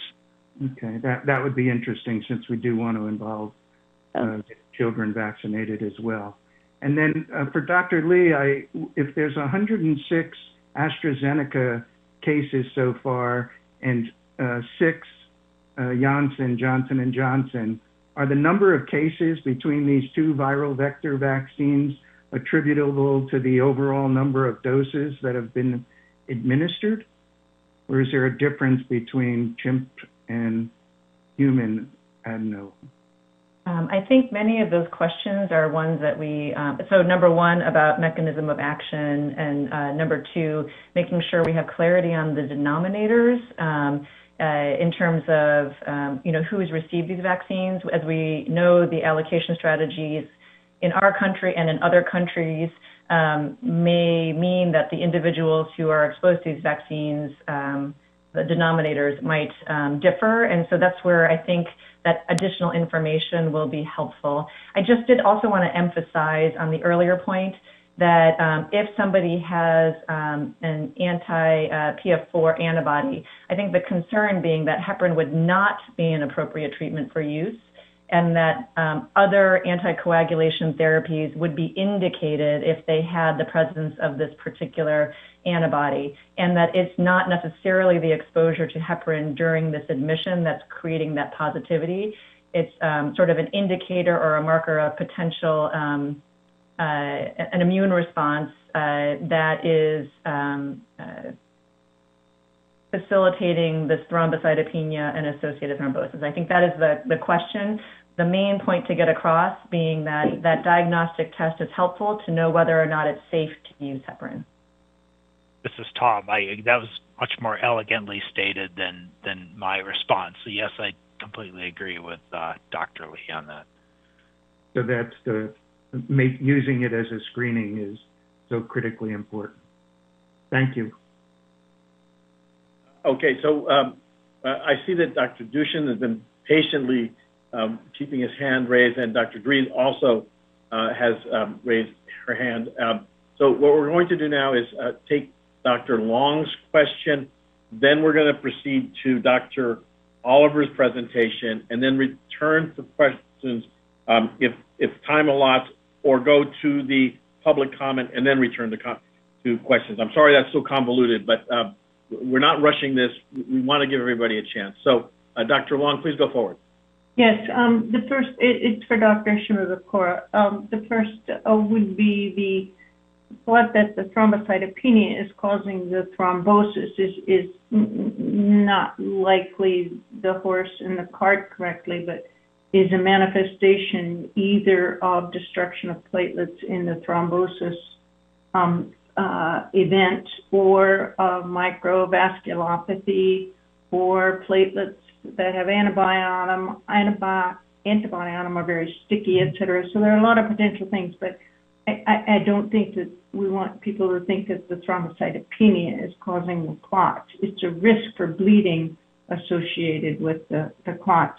But the part about the cerebral venous thrombosis is seemingly special to me for this vaccine. We see lots and lots of people who get lots and lots of clots who have platelet antibodies, who have atypical hemolytic uremic syndrome, thrombotic thrombocytopenia purpura, and it's not cerebral venous thrombosis. So I think could be another special thing about this.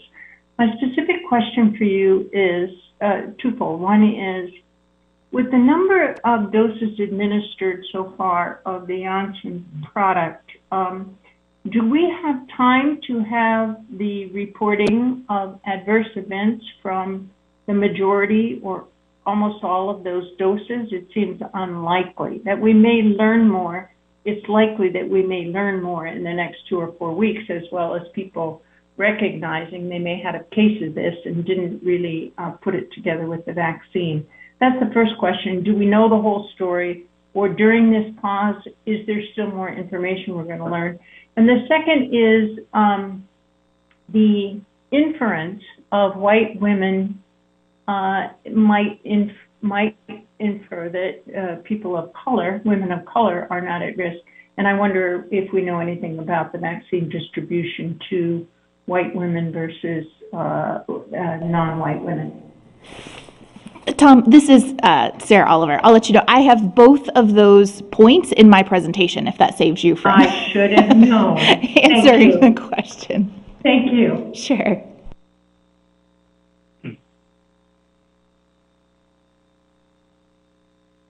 So, Okay. Is there anything else, Dr. Long? Okay. So what we're going to do next then, Dr. Cohn, did I hear your voice a minute ago? I was just going to say I was going to recommend we do Dr. Oliver's presentation, then come back to Dr. Duchenne. Yeah. Exactly, Dr. Cohn. So please, Dr. Oliver, who is the lead for the COVID-19 work group, she's going to present work group interpretation. Dr. Oliver, please, and then we will come back to Dr. Duchenne and Dries. Doctors. Thank you so much, and good afternoon. Next slide.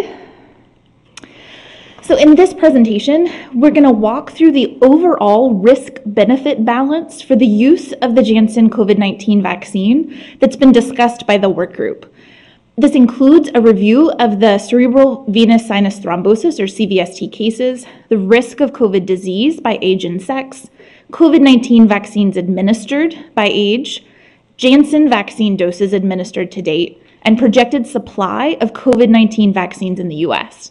Then, the work group discussed policy options for updated recommendations for use of the Janssen vaccine, and we'll walk through those as well. Next slide. So the work group reviewed 6 cases of CVST reported to VAERS, all 6 among women 18 to 48 years of age, with the interval from vaccine receipt to symptom onset ranging from 6 to 13 days. And these cases have been described in detail previously. We also discussed the case of CVST reported in the Janssen phase 3 trial in a 25-year-old male.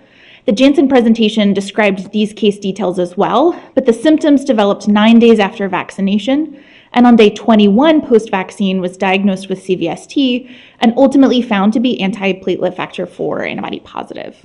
Next slide. So next we'll walk through overall COVID epi. The exact risk factors for CVST are unknown, so it's difficult to highlight the epi among the specific population at risk for this CVST with thrombocytopenia, but we'll discuss epi by several possible factors that could be associated with these cases. First, the slide shows COVID cases and deaths by sex. Overall, females represent a slightly higher proportion of overall cases on the left in blue, but a slightly smaller proportion of COVID deaths in red on the right. Next slide. So this slide shows COVID cases by age group. The bars in blue show percent of cases by age. You can see that the younger age group, this 18 to 29 years, actually represents a higher proportion of COVID cases relative to the percent of the US population shown in gray. Next slide. This slide shows COVID-associated hospitalizations by age and throughout the pandemic. You can see that the oldest population in dark blue on the bottom has represented a larger proportion of hospitalizations throughout the year compared to the younger populations. Next slide. And finally, COVID-19 deaths by age. I think we're all well aware now, but the oldest age population, shown here on the bottom, represents a substantial proportion of deaths from COVID relative to the younger population. Next slide. So next we'll move to COVID vaccination coverage by age. You can see that here among the oldest population, those 65 and older, nearly 80% of the population has received at least one dose. 40 to 50% of adults 40 to 64 years of age have received at least one dose. And 25 to 30% of those 18 to 39 years of age have received at least one dose of a COVID vaccine. So this highlights the proportion of the population who is yet to be vaccinated with any of our COVID-19 vaccines, and the population to be most impacted by future recommendations. Next slide.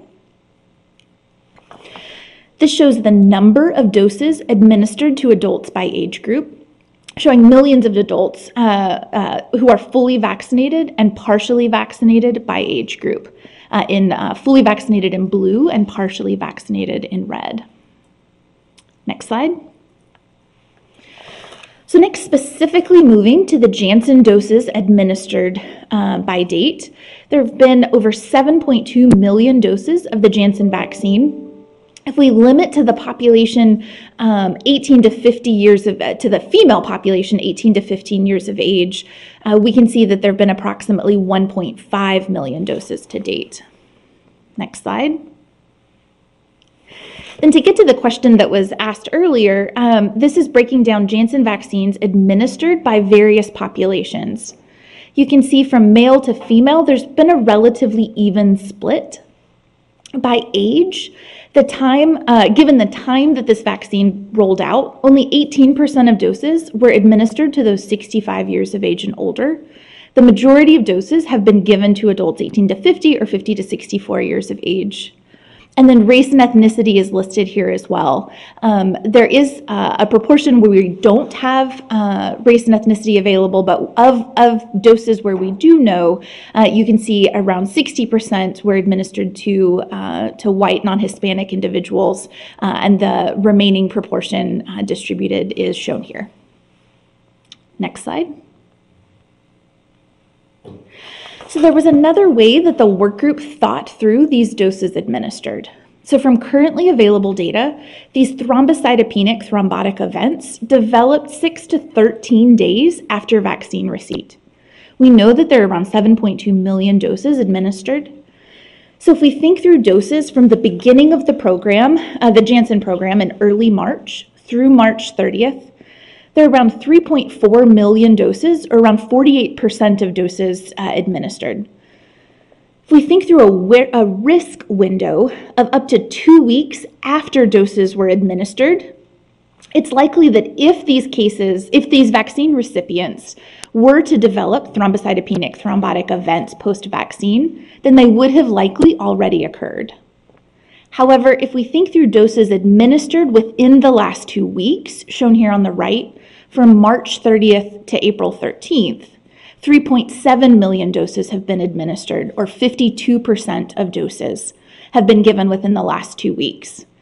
Therefore, the thrombocytopenic thrombotic events post-vaccine may still occur after these doses, as these individuals would still remain within their risk window. Next slide. So next, moving to overall COVID-19 vaccine supply considerations. For mRNA vaccines, we expect somewhere around 14 million first doses of Pfizer and Moderna vaccines each week, hopefully without any substantial interruptions expected.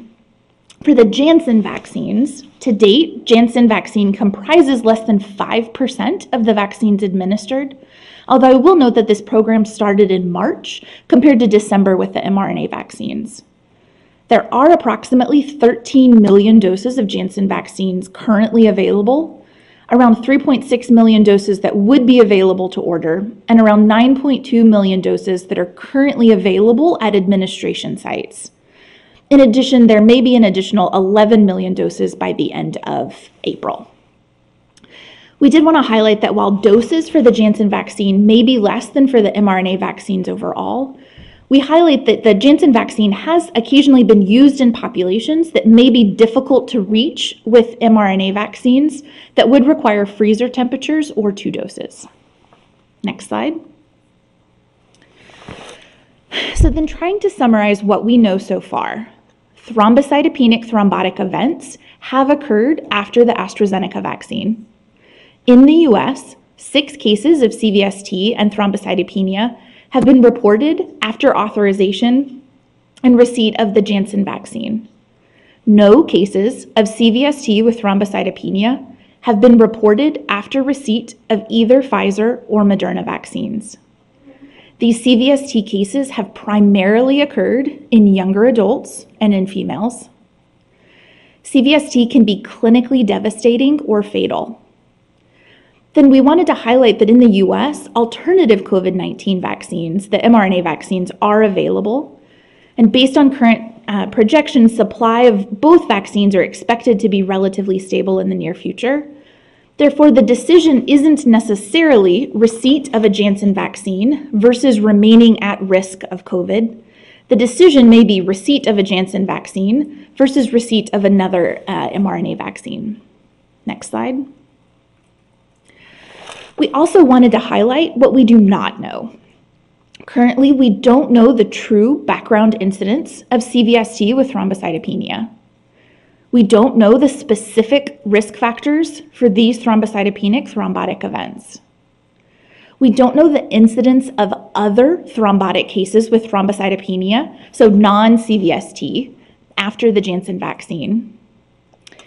We don't know the ability to compare or generalize the thrombotic cases seen after the AstraZeneca vaccine to the Janssen vaccine cases. And finally, we don't know the true incidence of thrombocytopenic events, thrombotic events after Janssen vaccine, as there may be more cases identified in the coming days to weeks. Next slide. So now we'll move to the policy options for the use of the Janssen vaccine. Next slide. The work group had several discussion points overall. First, while the reported CVST cases are rare, once limited to doses administered to the age and sex of CVST cases, the observed cases exceed expected cases. Given the timing of doses administered, additional cases may be identified over the next 1 to 2 weeks. And then finally, an emphasis that robust safety surveillance is critical. The fact that we're having these discussions so quickly after the cases demonstrate that signal detection and evaluation of cases occurred as planned, moving to public discussion of these safety issues and policy implications as soon as possible. Next slide. So there's a spectrum of policy options available for the Janssen vaccine. ACIP could decide that the risks outweigh the benefits and vote to not recommend use of the Janssen vaccine due to these safety concerns. ACIP could also decide that the benefits outweigh the risks overall and recommend use of the vaccine in all adults 18 years of age and older. Next slide. But the work group also discussed something in the middle of the spectrum as well, recommending use of the Janssen vaccine in some populations with age or gender-specific recommendations, such as adults 50 years of age and older or males only. Next slide. So I'm going to walk through some of the work group discussions for each of these points. First, for sex or gender-based recommendations, the work group was concerned that these would be quite difficult to implement and was not terribly supportive of this policy option. Next, for age-based recommendations, there was concern that we may not have sufficient data at this time to inform a specific age cutoff. However, the work group acknowledged that many countries in Europe have used an age-based approach for the AstraZeneca vaccine recommendations. And overall, it would allow additional options, a choice of an mRNA or an advector vaccine in an older population that's at risk for COVID. Next slide. So then the work group also discussed the possibility of extending the pause while awaiting for additional information. This could potentially allow for a more informed, specific recommendations for the Janssen vaccine. We could evaluate the risk by age and inform possible age-based recommendation. It would also allow for further assessment to see if the thrombocytopenic thrombotic risk extends beyond CVST cases. However, extension of the pause could have broad consequences. Individuals may want to receive the Janssen vaccine. In addition, a pause could have global implications, such as pausing clinical trials or limiting the ability of the Janssen vaccine in other countries with more limited vaccine supply. The work group had a full discussion around these policy options yesterday and favored extending the pause for a limited period of time while awaiting additional information. Next slide. So to move to specific recommendations, at the top here is the previous Janssen vote and recommendation for reference. Then we're proposing 2 questions to ACIP to discuss. Does ACIP have enough information to make interim age or risk factor-based recommendations for the use of the Janssen vaccine? We want to acknowledge that these recommendations would be interim and could be updated as needed.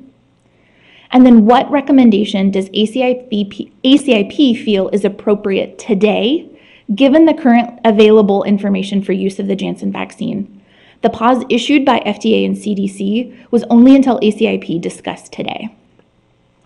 There are 2 things before we open up for discussion. First, I need to thank the many people who helped pull this information for the work group yesterday and the meeting today in just a matter of hours. It is absolutely a team effort.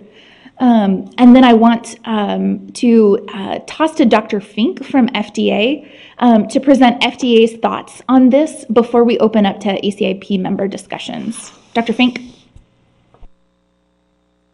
Thank you, Dr. Oliver. On behalf of FDA, I would sincerely like to thank the ACIP and the COVID vaccines work group for today's informative presentations and what I'm sure will be a thoughtful discussion of this safety signal and considerations for a path forward. As we work to better understand the nature of this signal, including potential mechanisms and risk factors, FDA will continue to collaborate closely with CDC to collect and evaluate information as it becomes available, and will also continue to collaborate closely with our regulatory and public health counterparts outside the U.S. to leverage their experience with the similar safety signal observed with the AstraZeneca vaccine. The pause recommended yesterday morning out of an abundance of caution has raised national awareness of the safety concern and has provided time and opportunity to carefully and collectively evaluate the information at hand and to formulate questions that remain to be addressed. In FDA's ongoing assessment of these rare but serious thromboembolic events with thrombocytopenia, our current thinking is that this risk could be managed by inclusion of warning statements in the EUA fact sheets along with coordinated communications from FDA, CDC, and others to inform healthcare providers and vaccine recipients of the potential risk and symptoms that should warrant medical evaluation, as well as advice to ensure proper diagnosis and management of the condition and reporting of any additional cases. With such information available, FDA appreciates that individuals, in consultation with their healthcare providers or vaccination providers, may arrive at a conclusion of favorable benefit risk after taking into account demographic factors, risk of exposure to SARS-CoV-2 and severe outcomes from COVID-19, and access to other authorized COVID vaccines. Consequently, this risk management approach could be considered to allow for further assessment of this safety signal concurrent with resuming use of the Johnson COVID vaccine in individuals or populations for whom the benefits of the vaccine continue to outweigh the risk. Thank you very much.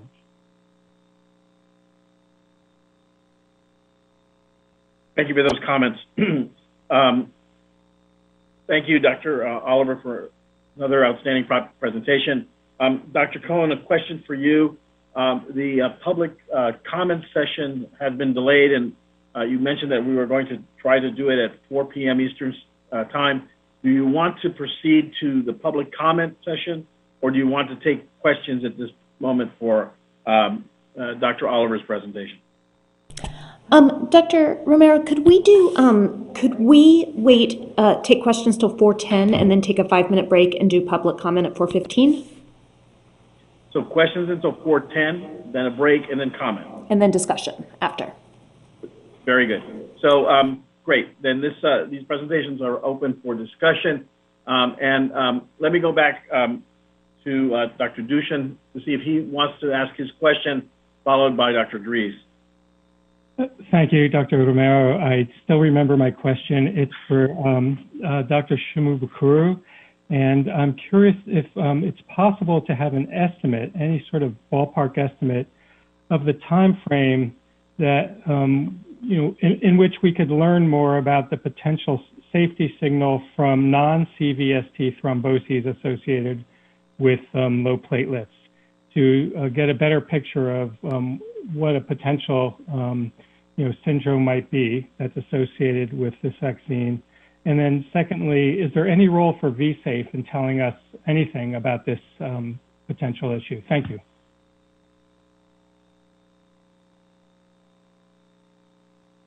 Dr. Dushin, can you repeat the first part of your first question again?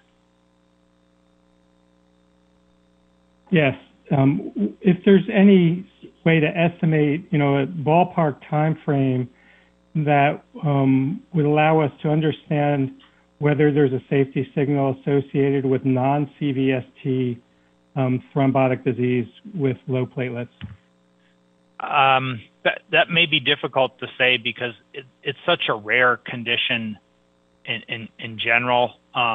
We are reviewing every potential case that comes in, and one of the things we're looking for in the report and in the medical records is low platelets. So, we are able to identify cases with thrombocytopenia and cases without thrombocytopenia. We also have other adverse events of special interest that I think we're going to look at a little differently, like PE or pulmonary embolism and venothrombus embolism. So I do think that now that we're aware of this unusual condition of thrombotic events in the presence of thrombocytopenia, we are going to reevaluate how we do our surveillance to try to get a better idea of what's happening with these reports. But I'm not sure if I can put a specific timeline on that at this point. Okay, thank you, Tom. Anything we can learn from vSafe? I think the main benefit from vSafe may be to get these reports into VAERS. I will say for these specific reports, these individuals are quite ill and in the hospital and in the ICU. So probably they're not reporting for themselves. They're not able to actually submit a report. And the initial presenting symptoms like headache and fatigue are quite common and maybe less useful. I think for a rare serious condition like this, the vaccine adverse event reporting system, as demonstrated, is the system that's going to be able to rapidly detect and evaluate these initial reports. And I just want to emphasize again our partnership with healthcare providers out there seeing patients, recognizing potential adverse events and reporting them in, and then working with us to access medical records so we can further evaluate these rare and serious adverse events. But as Dr. Oliver said, and as I said, I think this is a good example of the system working, a good example of how robust the system is, and a good example of how the U.S. vaccine safety system is able to rapidly detect rare serious events and assess them. Thank you. Dr. Dries, do you want to ask your question? Yes, thank you. I was actually just trying to reply to a couple of the questions that were raised during the earlier discussion. The first was the question about the communication of the information in the HAN. And I just wanted to endorse what Dr. Lee had replied, which is that the distribution system for the HAN alerts is actually, pretty robust. And we certainly have communicated that information out, to the emergency department, hematologists, et cetera. And honestly, even before the HAN was released, we were already getting questions from PCPs, from patients, from the emergency department. And so we do really appreciate how quickly the HAN was released and the level of clinical detail and guidance that was in the HAN. The second question was around the availability of the testing, the heparin-induced antibody testing. And that was really one of my first tasks when I got the HAN, was to figure out what is this test and do we have it? And just, to use my own institution as an example, we are a large, clinical laboratory that's, I think, fairly sophisticated, but we do not have that test on site. We use it, we send it out with a minimum of a 48-hour turnaround time. So I would anticipate that the majority of hospitals in the country would have to send out to get availability of that test. Thank you. Can I ask a question to follow up? You may not know, but are reference laboratories able to scale up testing for this if there's a surge in requests for this test? Yeah, I certainly don't have the answer to that. I don't know how many different reference laboratories are typically used by community hospitals, and it is a fairly specialized test, so I would imagine the demand is going to increase quickly. Thank you for that information. Let's go to Dr. Kimberlin. Dr. Kimberlin, please. Yes, David Kimberlin, AAP Red Book. This is a question for Dr. Shimabukuro.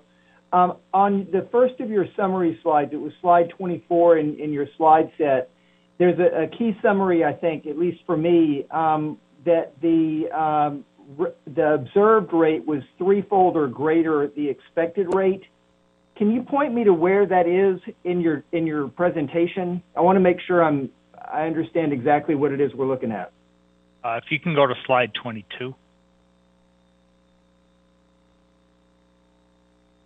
So this is an observed versus expected. So, I mean, the observed in this case is 6. We've observed 6 cases in the analytic period, and then we do the calculations above to get to how many expected cases, how many cases we would expect to see in women 20 to 50 years old in the same analytic period. And so this is basically 6 divided by 1.58 comes out to 3.8, and we do this for different estimated annual incidences because there's a range of incidences. That's what you're seeing there, at least 3, possibly up to 15.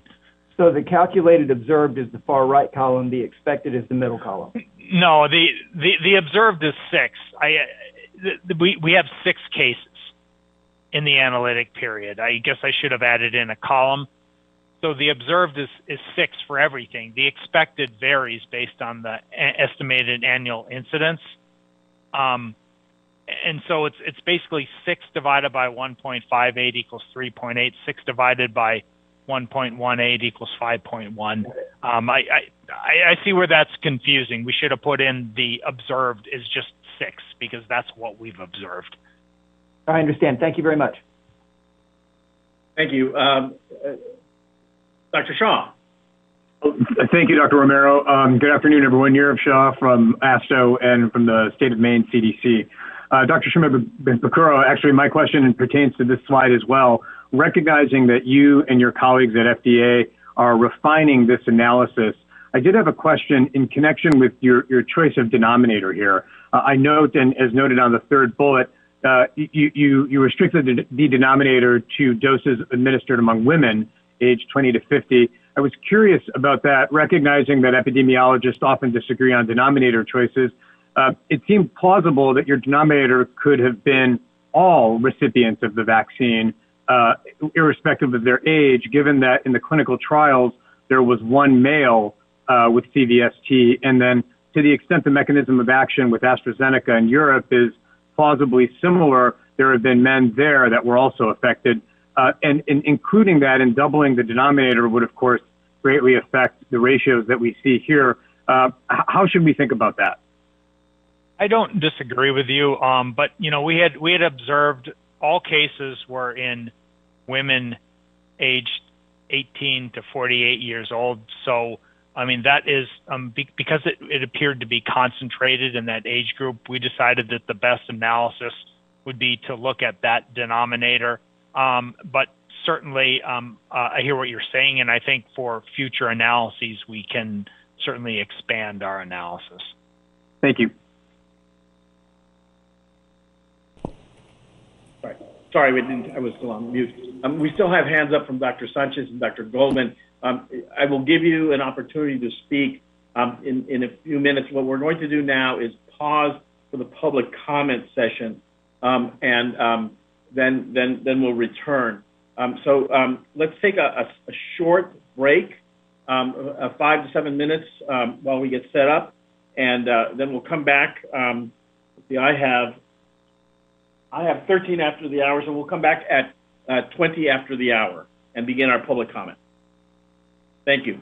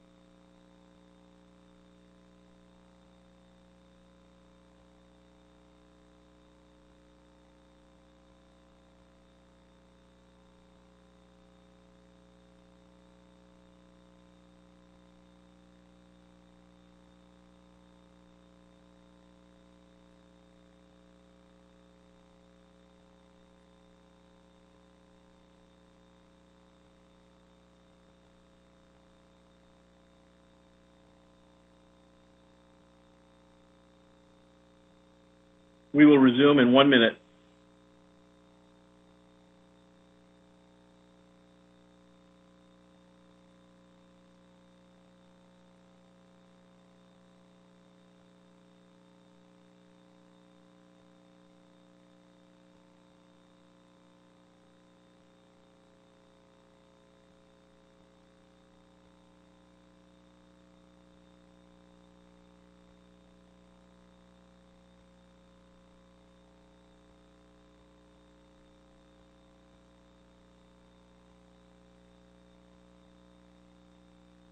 Dr. Cohen, may we proceed to the public comment session?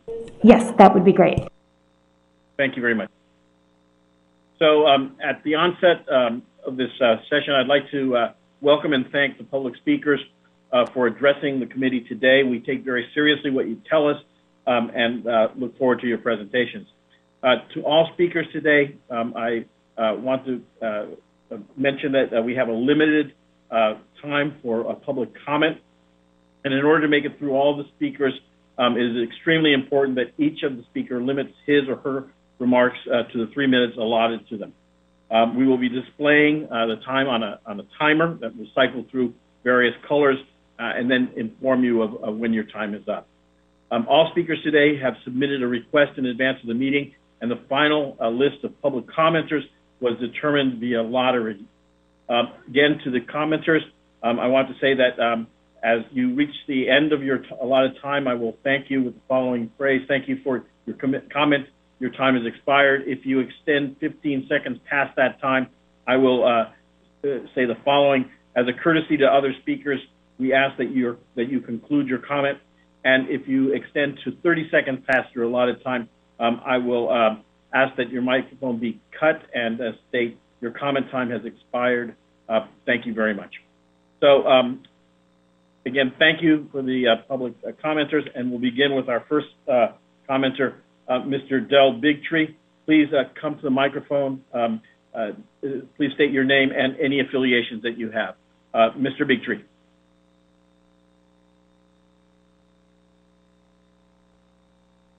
Dr. Romero, I'm not sure he's on yet. Would you like to skip him and go to the second person? Thank you, Stephanie. Yes, so next, we'll go on to Dr. Richard Younghans, and excuse me if I mispronounced your name. You got Dr. it. Younghans. Yeah, my name is Dr. Richard Younghans. I'm an immunotherapist, hematologist, oncologist, trained with Thomas Waldman at the NCI, and I'm associate professor at Boston University School of Medicine and president of IT Bio LLC, an immunotherapy company in Cambridge, startup, I should say. I have a technical comment about the antiplatelet antibodies. If I have time at the end, I'll allude to, but I want to jump into what I consider the elephant in the room. That is prior infectees, people who've been infected previously. I contend to have a superior immunity to any conferred by these very good vaccines even. And if I'm right, then we're subjecting patients to risk unnecessarily, however small these risks are, which are being addressed today. It also wastes a drug that could have been used to save other people's lives already who waited in line for those who didn't need it. And so the policies I would like to see changed would be to accord infectees the same status as vaccinated officially by CDC, which is an example around the world. This would be for so-called immunity passports, jobs, travel, etc. Exempt them from vaccination, except as vaccination requirements that some jobs have put in place. And any prior positive test by PCR, antigen, or antibody would be accepted.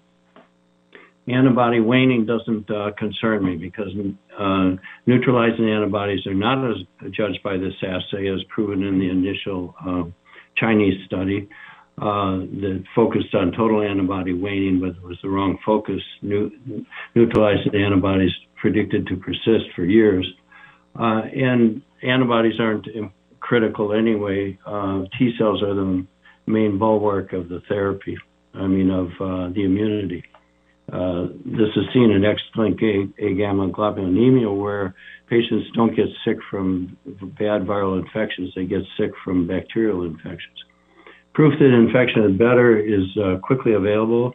Look at the Pfizer vaccine study, 20,000 patients per arm, 160 in control arm got infected, 8 in the vaccine arm got infected. If you compare that 20,000 to 20 million patients who've recovered, documented to recover from COVID, that would predict 8,000 second infections, and it's been hard for people to find even a dozen such cases.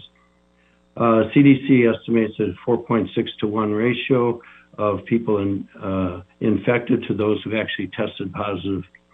And that would mean 138 million people have been infected out of 210 million.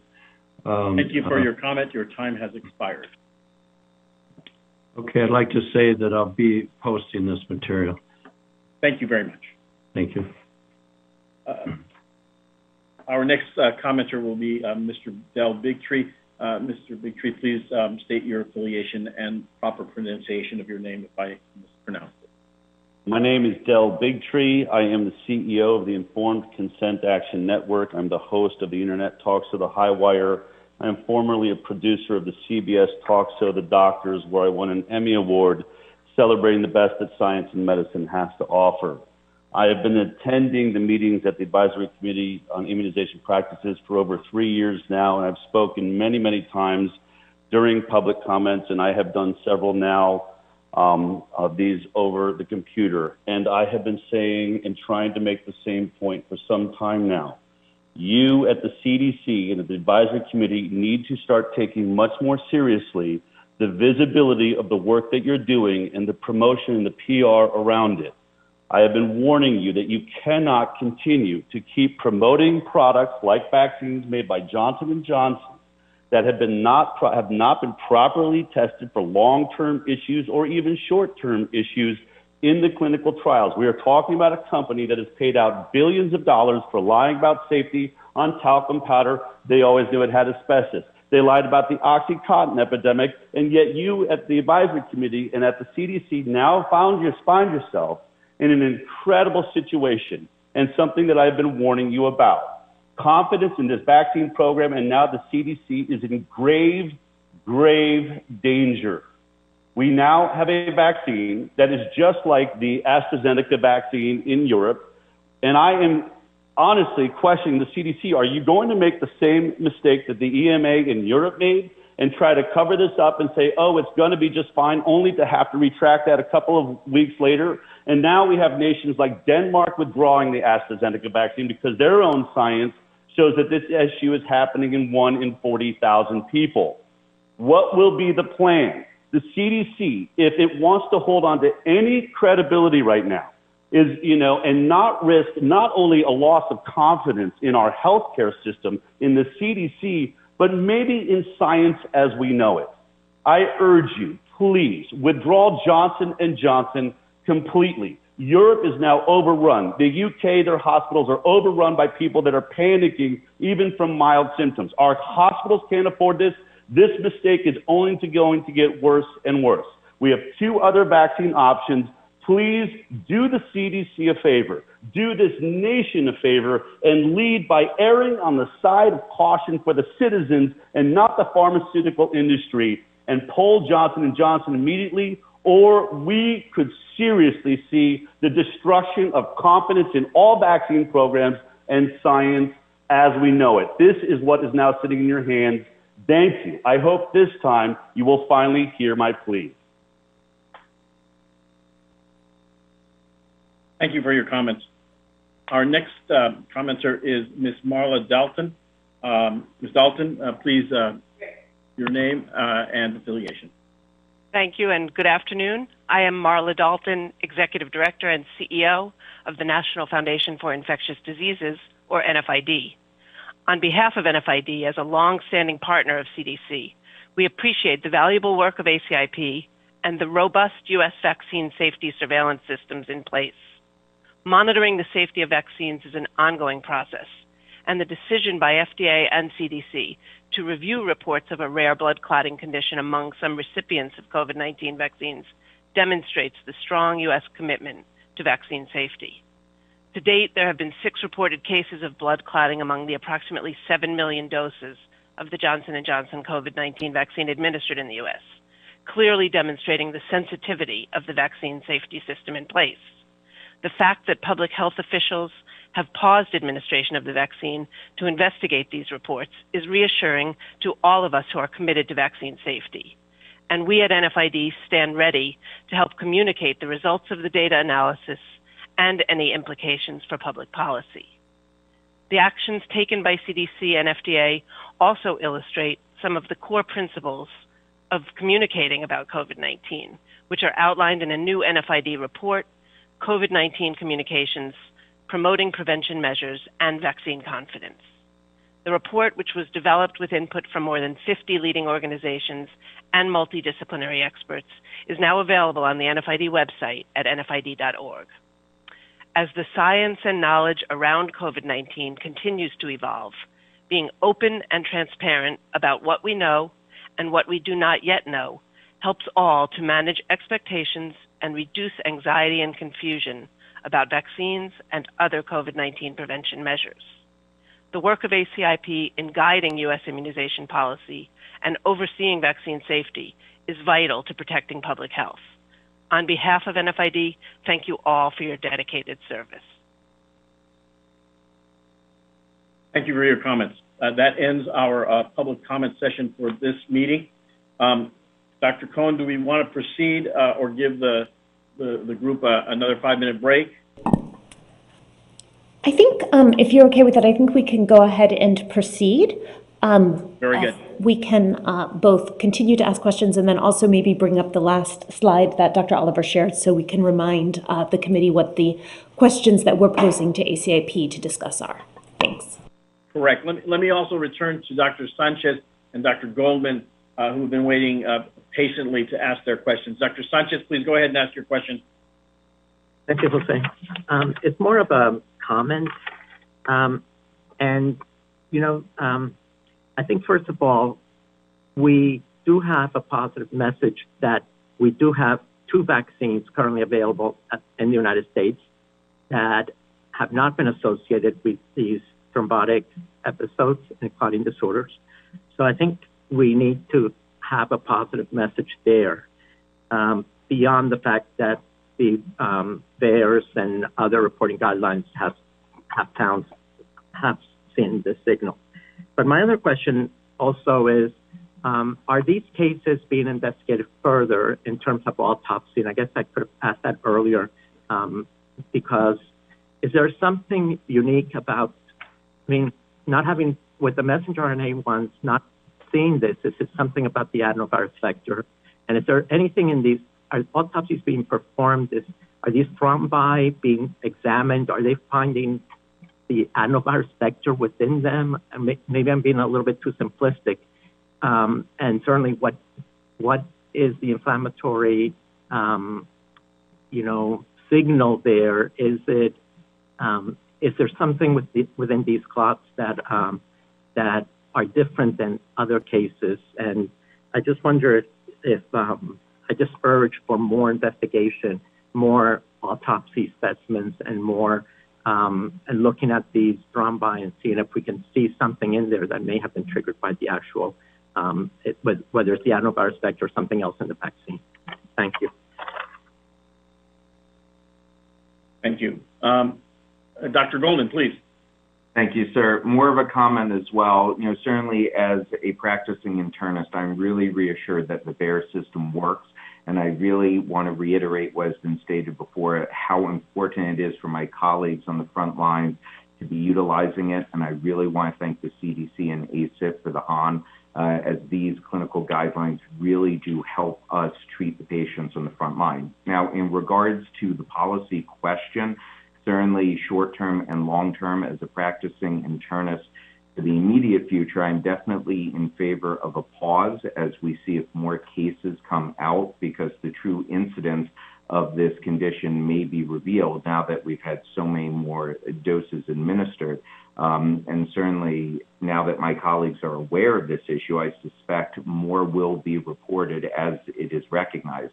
But I would also suggest we consider the risk versus benefit of the vaccine compared to the risk of getting COVID itself and the potential of death from the disease. And we may lend ourselves more towards an individual decision on which vaccine the individual may want to choose to get, although this could be complicated logistically. And in the long term, I really am hopeful we can see if this is an issue with the vaccine adenovirus platform or is it an issue with this vaccine specifically. Regardless, I really want to stress to the public that they need to remain confident in our process and the science regarding vaccines in general, and that we need to continue to vaccinate against COVID and so many other diseases, and not to let this sour their decision on getting vaccinated in general, because I really do believe the VAERS systems work and we do have confidence in the process and that we'll make the right decision regarding public safety. Thank you.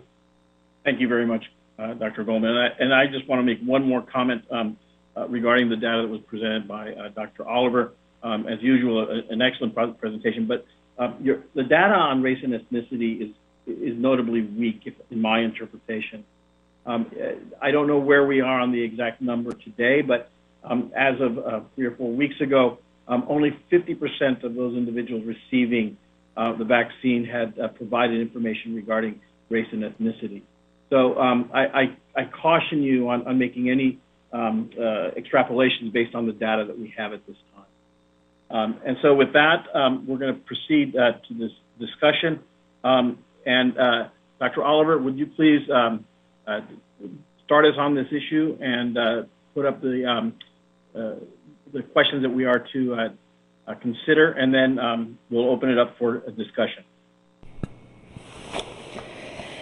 Yes, thanks. So the questions that we brought before ACIP today is, does ACIP have enough information to make interim age or risk factor-based recommendations for use of the Janssen vaccine?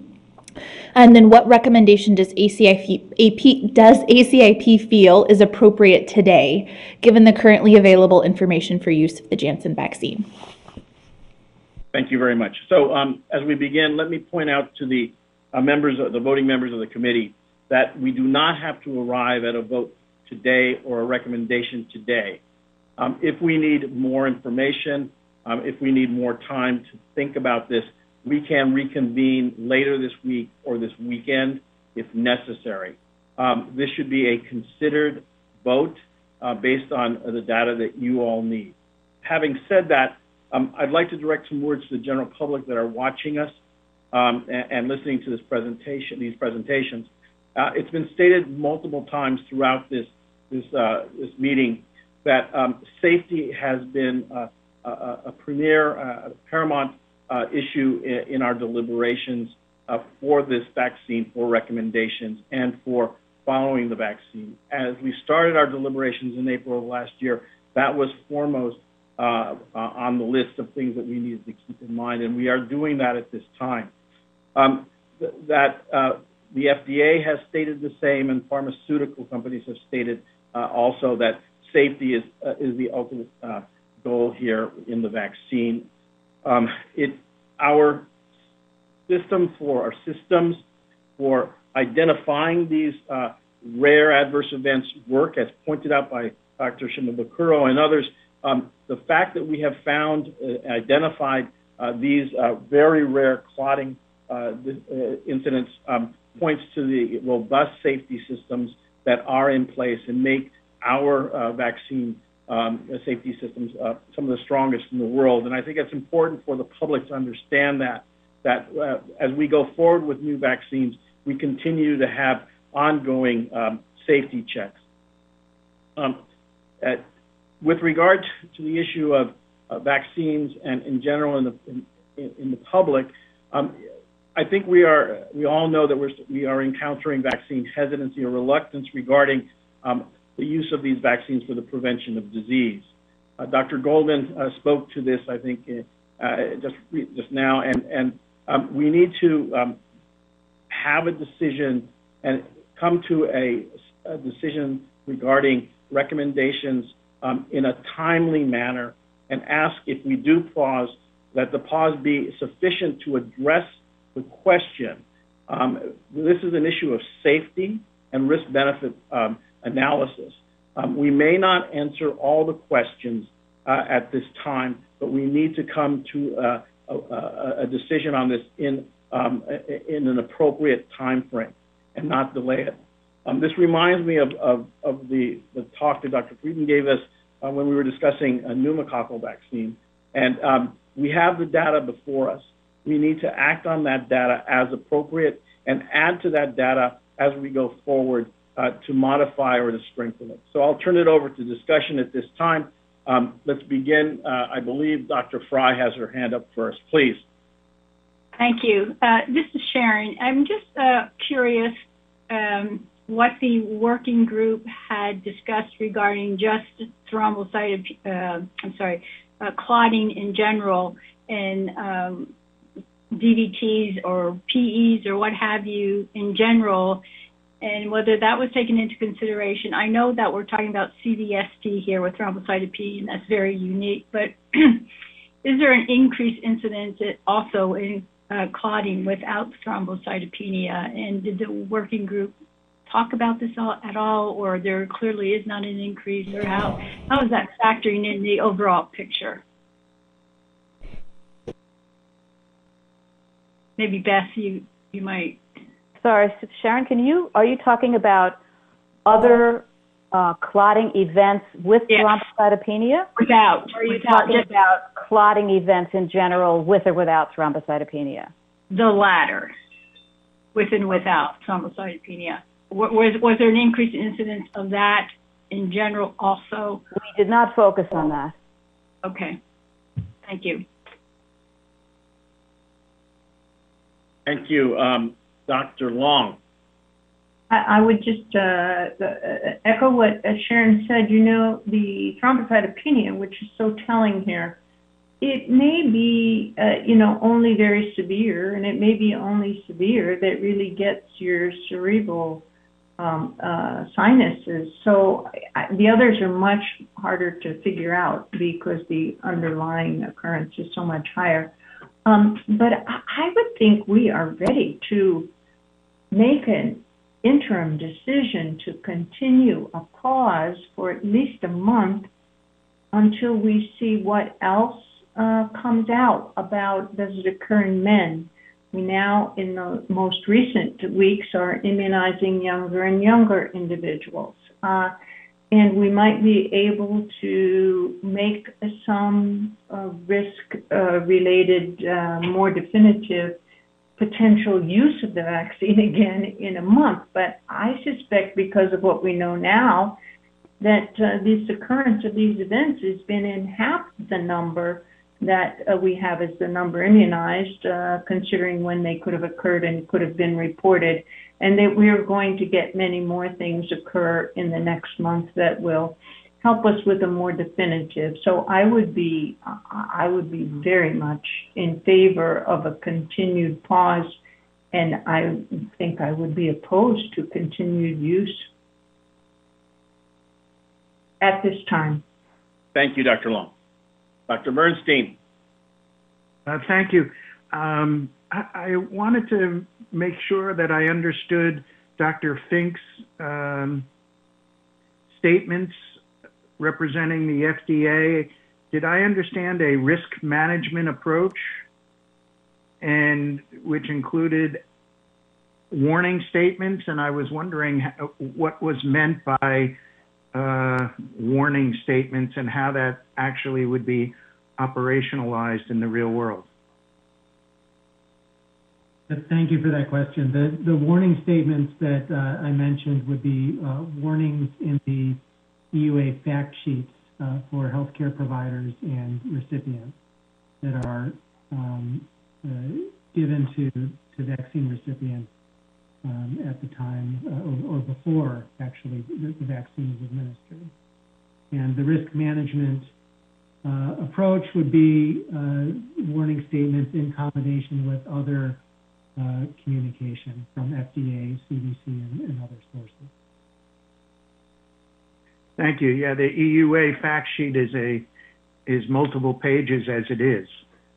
And many of the people receiving vaccines are not having an opportunity to talk with their own provider about it. So there might be a disconnect in some way. Thank you, Dr. Bernstein. Ms. Bata. All right, trying to find my unmute. As I've been hearing this data and understanding how rare this event is, and what I've heard in conversations over the last 24 hours, there's two sides of this. There's you're overreacting, and then the other side is you should just stop this. And I know that there's been consideration of a provider risk-based discussion about continuing to use the Johnson vaccine for those who would feel comfortable. But I think that I'm coming on the side similar to what Dr. Long and Dr. Fry have said, that it would be helpful to have some additional information. And by having a little more robust information, I think we can be much more confident in how we talk about the safety of this vaccine.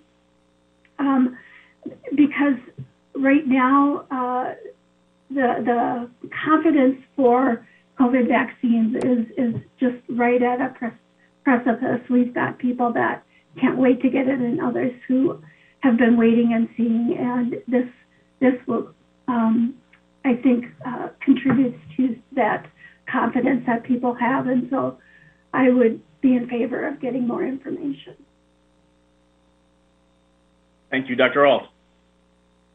Well, my question or comment is kind of a corollary to that. How did the working group discuss how much longer they would need to get this information? I mean, we do have a meeting scheduled May 5th, which is 3 weeks from now, not a month from now. And I was curious to know, what the logistics were there. This is Dr. Bell. I would say that there sort of wasn't a final conclusion about how long would be necessary. I think there was a general sense that there needs to be enough time to provide the kind of data that the working group felt was necessary, but also that it was extremely important to do this as expeditiously as possible because of all of the potential unintended consequences of a prolonged pause. Thank you. Dr. Talman. Yes, so I probably will reiterate some of what other people have said, pardon me for doing that, but I want to say up front, we are very fortunate because we have multiple other alternatives in the U.S. to help stop this pandemic. And we have very good, well-proven alternatives that we are not seeing safety signals in. So I think that puts us in a little bit of a different position, and we can be much more cautious and thoughtful and use the old motto of first do no harm. And so I think truly in a setting where we don't have enough data for other thrombotic events such as stroke and DVT and PE, we should have the time to do that. I also think we're in a setting where the usual treatment may be rather harmful, and so we can't say, oh, this is treatable, let it go. Thirdly, I think we don't know enough about age yet. My suspicion is that events like strokes may be underreported or not flagged, and these occur more often in older adults. So I'm very hesitant to say it does not occur in anyone over 50. So I feel like we're fortunate and have the opportunity to wait a period of time and continue to hold until we have this information, and strongly encourage people to continue using our messenger RNA vaccines that have proven to be safe and effective until we know more. And if we can say the Johnson&Johnson vaccine is incredibly safe and we're not worried about this, we will come back and say that. If not, we've done no harm, and we've been able to continue vaccinating in the meantime. Thank you. Thank you, Dr. Talbot. Dr. Sanchez. Thank you. I agree with Dr. Long and the others. I think that a continued pause is what I would favor and recommend. At the current time, I am not continuing vaccination of any individual with this product. Dr. Sanchez, thank you. Dr. Bell. Thank you very much, Dr. Romero. I thought I would just give my own view on this topic so that, I have an opportunity to comment. Basically, to be very frank, I do not want to vote on this issue today. I do not want to vote not to recommend the vaccine. I think that is not really something I necessarily believe. But I do not feel that it's not surprising. We've, been kind of looking at this issue for 2 days or less. I just don't feel that we have enough information to make an evidence-based decision. We won't have all the information, but I think there are some things that we can gather relatively quickly, which all have to do with the benefit-risk balance. We do need to better understand the risk, which we know is going to be very rare, very low, but we really don't know exactly how low and how to correctly characterize it, what the denominator should be, what is the numerator, how many cases are there with thrombocytopenia that is not CVST, as an example. So there's a number of things like that. Second, we need to understand that risk, whatever it is, in some kind of context. With other things that might cause thrombosis, for example, because I think that it's important for the public to understand when we say rare, what does that mean with respect to other risks that we might take every day. And then thirdly, I think we need to, have some sort of formal risk-benefit analysis that allows us to very clearly point out to the American people why we think it is the risk-benefit favors whatever the recommendation is that we end up with. I mean, I want to be able to, feel comfortable with my family members, myself for that matter, to receive this vaccine. Nothing is risk-free, and as people have said, we are ahead of ourselves here because we so quickly identified this and because of what's been going on in Europe.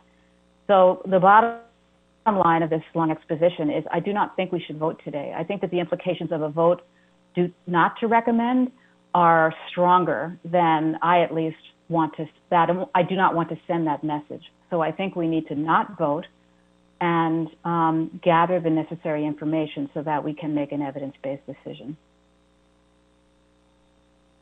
Thank you, Dr. Bell. Sorry, was that Dr. Cohen? Yes, I just wanted to add and clarify that we do have a scheduled meeting on May 5th, but if we need to have, if the ACIP, if we can pull together information and we can come back before that period, we don't have to wait until May 5th to have a follow-up discussion. Thank you, Dr. Cohen. So, sorry, Dr. McDowell, let me just say this, and then sorry, Ms. McDowell, I'll turn it over to you. Yes. So that was, certainly one option that we could consider is that to continue this pause until our next meeting, or we could meet sooner if there is more information that allows us to make a final vote, a more concrete vote prior to that time. I think, as Dr. Alt pointed out, and now Dr. Cohen, that we have another meeting in 3 weeks. And that would fall in this period of a pause and allow us to get more information and see what more cases come forward. Ms. McNally, please. Thank you. And I think I may have a clarification question of Dr. Shimabukuro. So it seems to me that it's very reasonable to try and gather more data. And if I understand it correctly, from the cases that Janssen talked about that were reported directly to Janssen, ultimately those cases were reported to VAERS. And I'm just wondering if Dr. Shimabukuro can comment on what might be a reasonable period of time for us to gather more data and reevaluate. Thank you. Well, if you look at the, I have to pull up my own presentation here. I think the median onset was 8 days, 6 to 13 days. So you've got individuals who have been vaccinated who I think we want to follow out for what we think is maybe a reasonable risk window, and time to actually capture any cases that might be identified, and that capture and evaluate any cases that might be identified in that risk window, which looks like about 1 to 2 weeks. Plus, I mean, there may be cases out there which have not come to our attention, but might come to our attention now that this information is out there. We call that's a reporting bias called stimulated reporting. So I do think in the coming weeks we are going to gather more information. We're going to continue to gather more information, we will continue to get better, more specific information as we can access the medical records, where we'll get a better picture of what's going on. We are going to refine our observed versus expected analysis. I know that the folks at the FDA are working on that. So I think in the coming weeks, we will have more information and better information where we can assess the signal and possibly characterize the risk. Thank you. Thank you. Dr. Fry. Thank you. I was just wondering, a question for Dr. Shimabukuro. What is the delay in entering data into VAERS? So if someone has an adverse event, such as a CVST, how long does it take for the physician to actually report that data after the event? Thank you. On average. Well, I mean, the decision to report,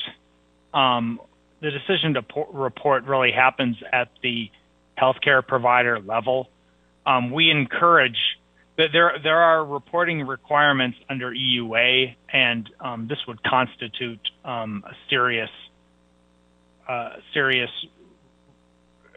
adverse event, because these individuals, at least for the 6 that we've observed, are all hospitalized. So this would fall under the emergency use authorization reporting requirements. CDC's recommendation is to report an adverse event as soon as possible after the onset of symptoms, or after a person or a healthcare provider becomes aware of the symptoms. So we want to get these reported to VAERS as quickly as possible. That's one part of it. The other part is how quickly do we process, follow up, and analyze these reports. And I mean, because we were following these types of reports closely because of what was happening in Europe, we are basically reviewing these in collaboration with FDA is in fairly close to real time. They come in, the categorization of serious or non-serious is made known to us quickly. We can review these serious reports. We can identify potential CVST or other thrombotic events. And we can expedite records collection, where either we direct the contractor to expedite collection on a specific report, or we just simply do it ourselves. So we have ways of compressing that timeline, and our focus now is to make sure that we identify and follow up and assess and analyze these reports as quickly as possible. So I think on our end, it's a fairly quick process, and based on the reports that we've seen that have come in, providers are reporting those in a timely manner as well. Thank you. Dr. Lee. Thank you. Sorry, you're going to have to bear with me. I've been thinking about this for 48 hours, and so I wanted to just make a few statements and put out a few requests. everyone acknowledges that risk is an inherent part of life. We would not be vaccinating anyone if there weren't a COVID-19 pandemic ongoing right now, but there is a population level benefit risk balance that we need to consider and individual benefit risk balance. I think the role of ACIP in this instance is to focus on mitigating that risk. We also need to better understand the benefits, because I've also seen patients, and I know many of you have, admitted with clotting disorders and thrombocytopenia, sometimes immune-mediated thrombocytopenia associated with COVID-19 disease. So we really need to have a balanced picture of both the benefits and the risks. From the ACIP perspective, I think there are 3 things we can do to mitigate risk. One is to identify populations at the highest risk for this potential complication and adapt our recommendations to minimize exposure to those at highest risk for this potential adverse event. The second is to educate patients about the benefits and risks of different vaccines and to ensure that patients seek care in a timely manner. And the third is ensuring that our healthcare systems are able to diagnose and manage these cases in an incredibly timely way. Because if we can manage these cases early and well, similar to anaphylaxis, we may be able to employ strategies that change the outcomes that we see with these patients. So that said, I also just have to comment that, this is so challenging because the impact of ACIP decisions on the global stage is clear to me, given our past experience with rotavirus vaccines. And I think that the benefit-risk balance may be very different in other countries where vaccines are either not available or not feasible for widespread implementation. And I recognize that our responsibility at ACIP is to individuals in the U.S., but I also feel the weight of the burden of a global responsibility that we also have and the impact that our decision-making could potentially worsen inequities. So regardless of whatever decision we make on this particular safety signal, I think it's important for us to make sure that we're collaborating with partners outside the U.S. to address those inequities in whatever ways we can. So then thinking about what we need to do ahead,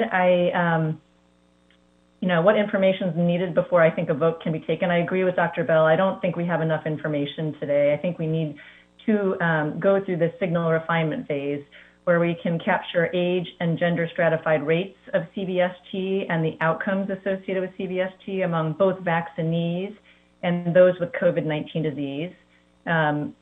That we have a better understanding of risk factors associated with CVST and those who have poor outcomes associated with CVST. We need to review the data across multiple vaccine safety surveillance systems, and I wholeheartedly agree that we need a formal benefit risk assessment to make a well-informed decision.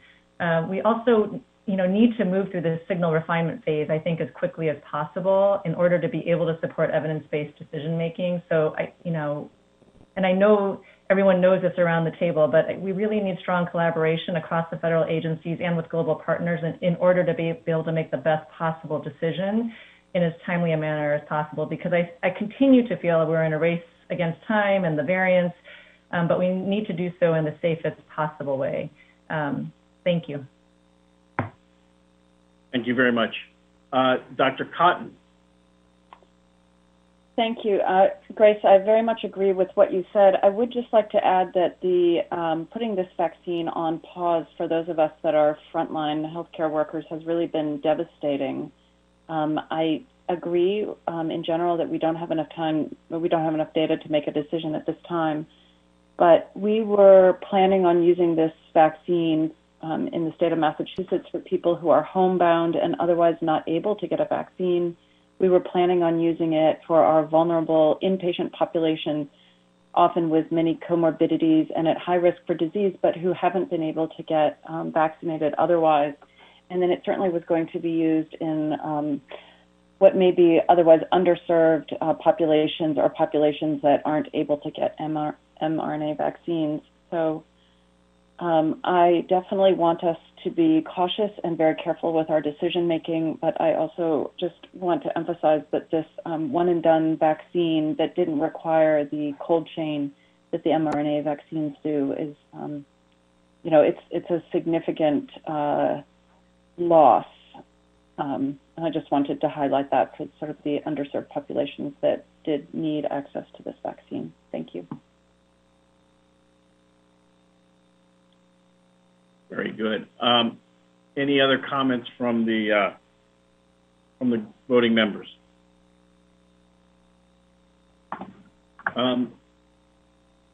Dr. Cohen, we have a hand up from one of the liaisons. Are they allowed to comment at this point? Yes, that would be great. We can move to some broader comment. Before we do, I just want to summarize a couple of the things that I've heard and give some potential options moving forward. It sounds like we have certainly heard that there's a need for more of a refinement of the risk as well as risk-benefit analyses. And I just want to remind everyone that the goal today was to be as transparent and communicate information as rapidly as we had it available with the ACIP members, with our liaison organizations, and with the public, knowing that some of this work we will be doing around the clock over the next several days. So we are working on those analyses. I think one of the questions for ACIP today is, with what we've been presented and not having that additional information, is ACIP comfortable preferring to continue the current pause or not make any decision about this at this time? Or is there or do people prefer to refine or to make a recommendation around shifting the pause for a short basis, potentially, for example, pausing just in a certain population versus the entire population that is currently paused at this time? So when the word interim is made, that interim shift can be for just a week or two as we try to refine. I know typically when we make interim recommendations, we're thinking for longer periods of time, but there are lots of different options here, including just waiting for more information. But I do think that there's a critical question about if the pause should continue for the whole population, as some have indicated, versus should that potentially be refined. Thank you. Let me turn to other comments now. Dr. Shah? Thank you, Dr. Romero. Good afternoon again, everyone. This is Nirav Shah. I'm speaking in my capacity as president of the Association of State Territorial Health Officers. I'm also the director of the State of Maine Center for Disease Control. And I must express concern about the direction that I fear the committee may be going. We are in a situation where not making a decision is tantamount to making a decision. Any extension of the pause will invariably result in the fact that the most vulnerable individuals in the United States, who are prime candidates for the Johnson&Johnson vaccine, will remain vulnerable. The most at risk will remain at risk, and those who would benefit immediately from vaccination will remain unvaccinated for an unknown period of time. That would come at a period where the United States is still logging 5,000 deaths in the past 7 days just across the country, and at a time when there were 489,000 new cases just in the past 7 days.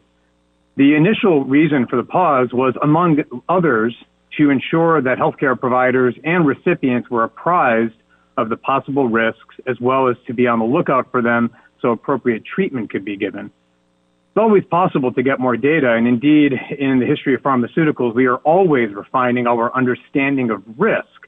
That's always part of it, but there are also tools available today to better evaluate and mitigate that risk while continuing the provision of the J&J vaccine. I would urge that any pause be counterbalanced by consideration of the equity considerations that would befall from any lengthening of the pause. Thank you very much. Dr. Freihofer. Sandra Freihofer, liaison for the American Medical Association, speaking as an individual, as a practicing physician. I must tell you that this whole process today has really increased my confidence in vaccine safety. I greatly appreciate the honesty and transparency and the quick action that the FDA and the CDC have taken. I have listened to the comments from our esteemed group of ACIP members, and I hope that when the membership does vote, that they will, that I personally hope that they will support some pause so we can figure out if this is a needle in the haystack or the tip of an iceberg. There are other vaccines available. There is a supply of these vaccines, and I am so sensitive to the equity of vaccine distribution. I know that there are many patients that have not been able to get vaccinated that need to get vaccinated, but we want to make sure these vaccines are safe. And I do think a short pause to give us a chance to collect this information, to give physicians and patients time to to understand what we've been talking about, and there might be more cases coming out. But at the end of the day, I just really respect the process, and I'm proud to be a part of it. Thank you very much, Dr. Freihofer. Dr. Talbot. Yeah, I just wanted to say briefly that I do appreciate the comments about getting to those who are homebound and are difficult to find. I do, however, want to say that I am also worried that those that cannot get to the medical care and those who are difficult to find may be at risk for severe clot if they do develop clot and may not get to care in enough time. So it is a double-edged sword, and it is concerning. And I think that's why many of us would like the risk-benefit analysis so that we can help figure that out. Thank you. Thank you. Dr. Dushin. Thank you. Jeff Duchin, Infectious Diseases Society of America. I would just like to reemphasize for the public that what we're talking about is a very rare, albeit serious, event that's associated with a vaccine that was detected through our vaccine safety system. And that if the ACIP elects to pause further, it should not be interpreted as a signal that there is an increased concern about vaccine safety today beyond which was evident initially, but a desire to better characterize the risk in order to make the best possible guidance going forward. Thank you. Thank you very much. Are there any other comments from the liaisons or the working group members? I'm not seeing any new hands. I'm not seeing any. Oh, Dr. Long, please.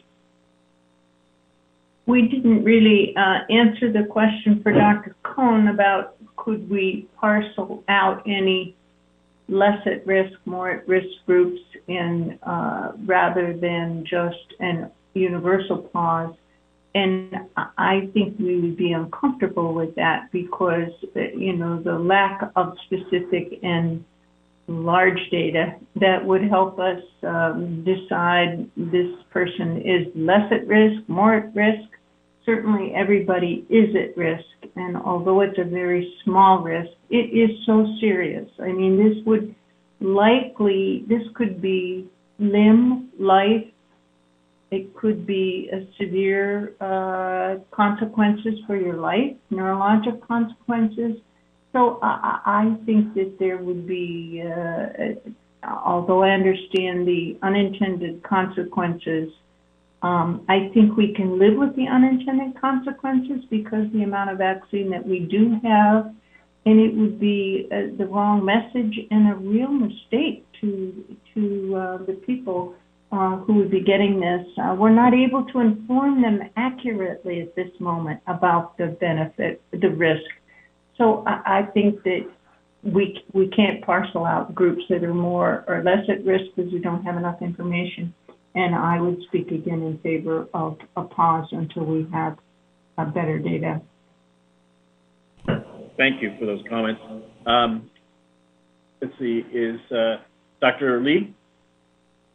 Yeah, I just, reflecting on Dr. Long's comments, I do think that, obviously all of us care very much about safety and individual and population benefit risk balance. I'm struggling with the idea that I don't think an indefinite pause is a good thing. I just think we're going to have whatever data we have and make a decision. I think the main question I have is whether or not we think we can assess where we are in another week or two. Even in the last 48 hours, a tremendous amount of data has come out, and work with our colleagues to come up with a sort of a time frame for this. But I think an indefinite pause is, as Dr. Shaw mentioned, functionally a decision, and I would not advocate that because that is not the decision I think that makes the most sense. Dr. Lee. Dr. Bell. I was just going to respond to Dr. Lee. I completely agree that we definitely don't want it to feel like an indefinite pause. And I think just if ACIP, from a process perspective, if there is no motion or desire to vote on a recommendation today, that would result in us going back to work as quickly as possible and coming back with an additional emergency meeting in a week, 10 days, 2 weeks at the most, but we will try to get the work done that we need to get done to present to you as quickly as possible. And we would, try to provide enough information for a decision at that time. Thank you very much, Dr. Cohen, for providing that time frame. You anticipated my question. Dr. Bell. Yeah, actually, anticipated my question as well. I do not want to be sending a message that we are more concerned, that there's a message that there's some huge concern here of a different order of magnitude than any other vaccine safety signals that we evaluate, because that's not the message that I want to send, and I don't want to send a message that there's something fundamentally wrong with this vaccine, because that also I don't agree with. So whatever the process is that allows us to, as expeditiously and quickly as possible, have enough information, which is never all the information, but it is hopefully a few of the kinds of things that a number of people have mentioned that are important and are necessary, as quickly as possible. However we do that, however we can do that, and Dr. Cohen, sounds like you've just explained it, that's what I would like to do, because, as I say, it's a very rare event. Nothing in life is risk-free, but I want to be able to understand and defend the decision that I've made based on a reasonable amount of data. Thank you. I don't want to cut the discussion short, but I just want to make sure. Dr. Cohen, is there a time frame in which you must end this meeting because you have to leave that building where you're in, or can we continue as questions keep coming up or comments come up? We are fine continuing the questions. I think that if we could shoot for 5:30, that would be great. But I don't want to cut the conversation short. Perfect. Thank you. Neither did I. So let me see here. Dr. Alt, is your hand up? Yes, I just wanted to go back to Dr. Bell, because really the point of my question that I asked earlier was I don't want an indefinite pause either. That's why I was curious about what kind of time frame we were talking about. So I'm reassured hearing that this could be a relatively short amount of time. Thank you. Dr. Bernstein. Yes, I agree. I would not want this to be an indefinite pause. Maybe Dr. Oliver can answer this. I was interested to know how many J&J vaccinees can we expect data from in what time frame looking forward over the next week, 2, 3?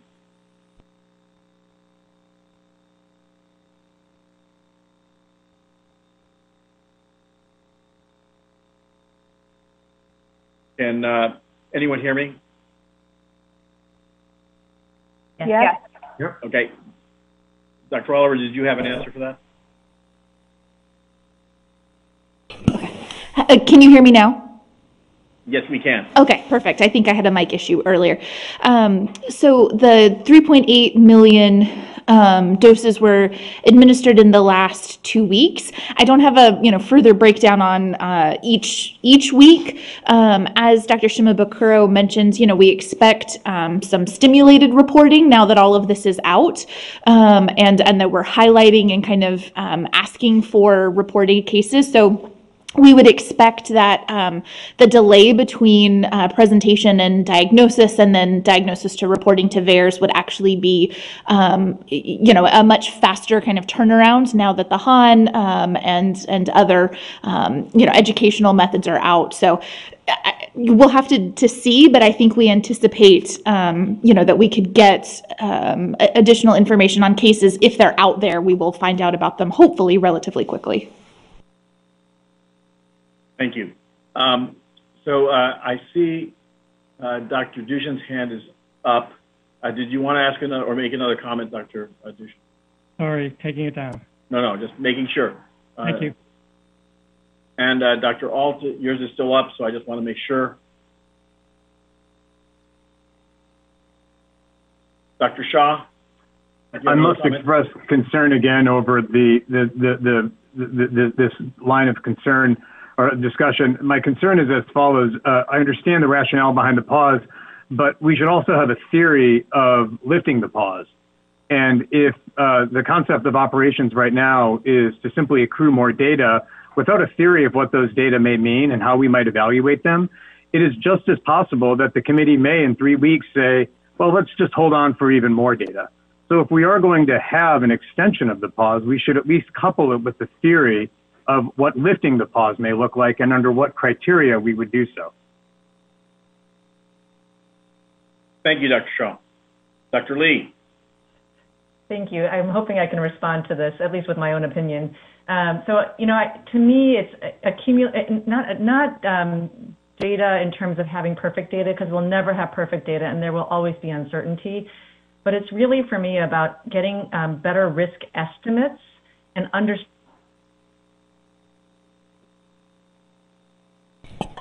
action or recommendations, if we can, to minimize exposure to those who may be at highest risk for this particular adverse event.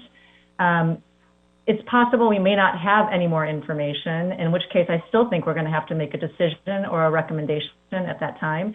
But I think that my hope is that in the next week or two, we can actually capture that in a more robust way, because I feel like the benefit-risk balance to me is unclear without having the risk estimate of this particular potential adverse event by age, by gender, and understanding other risk factors that may contribute. So that's my hope, but I agree we need to make a recommendation soon. Thank you. Are there any other comments? I see no hands at this time. So am I summarizing it correctly that we are not ready to vote at this time?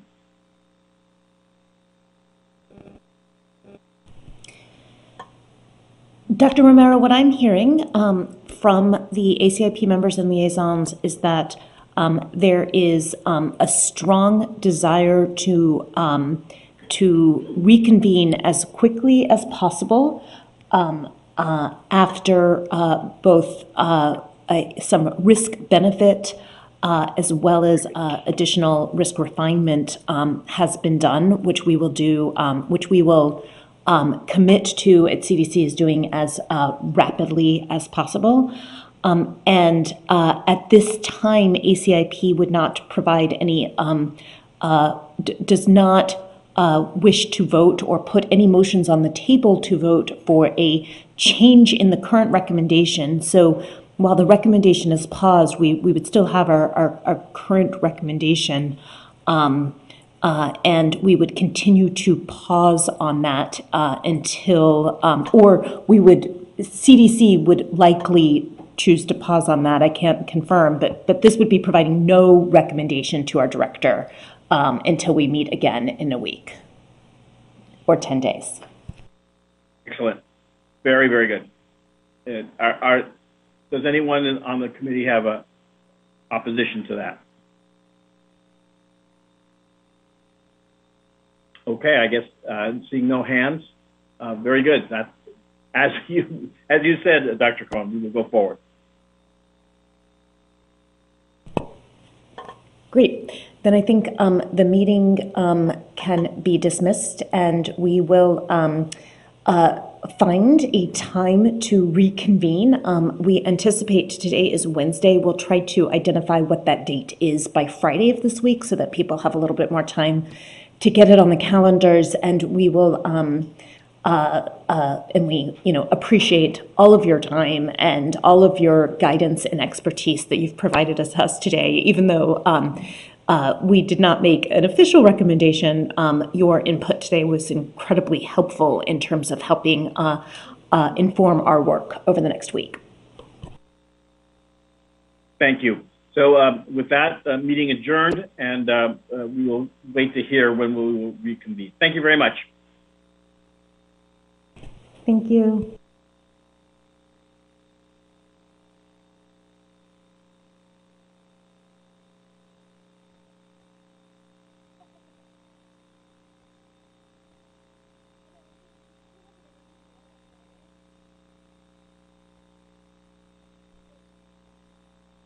Goodbye.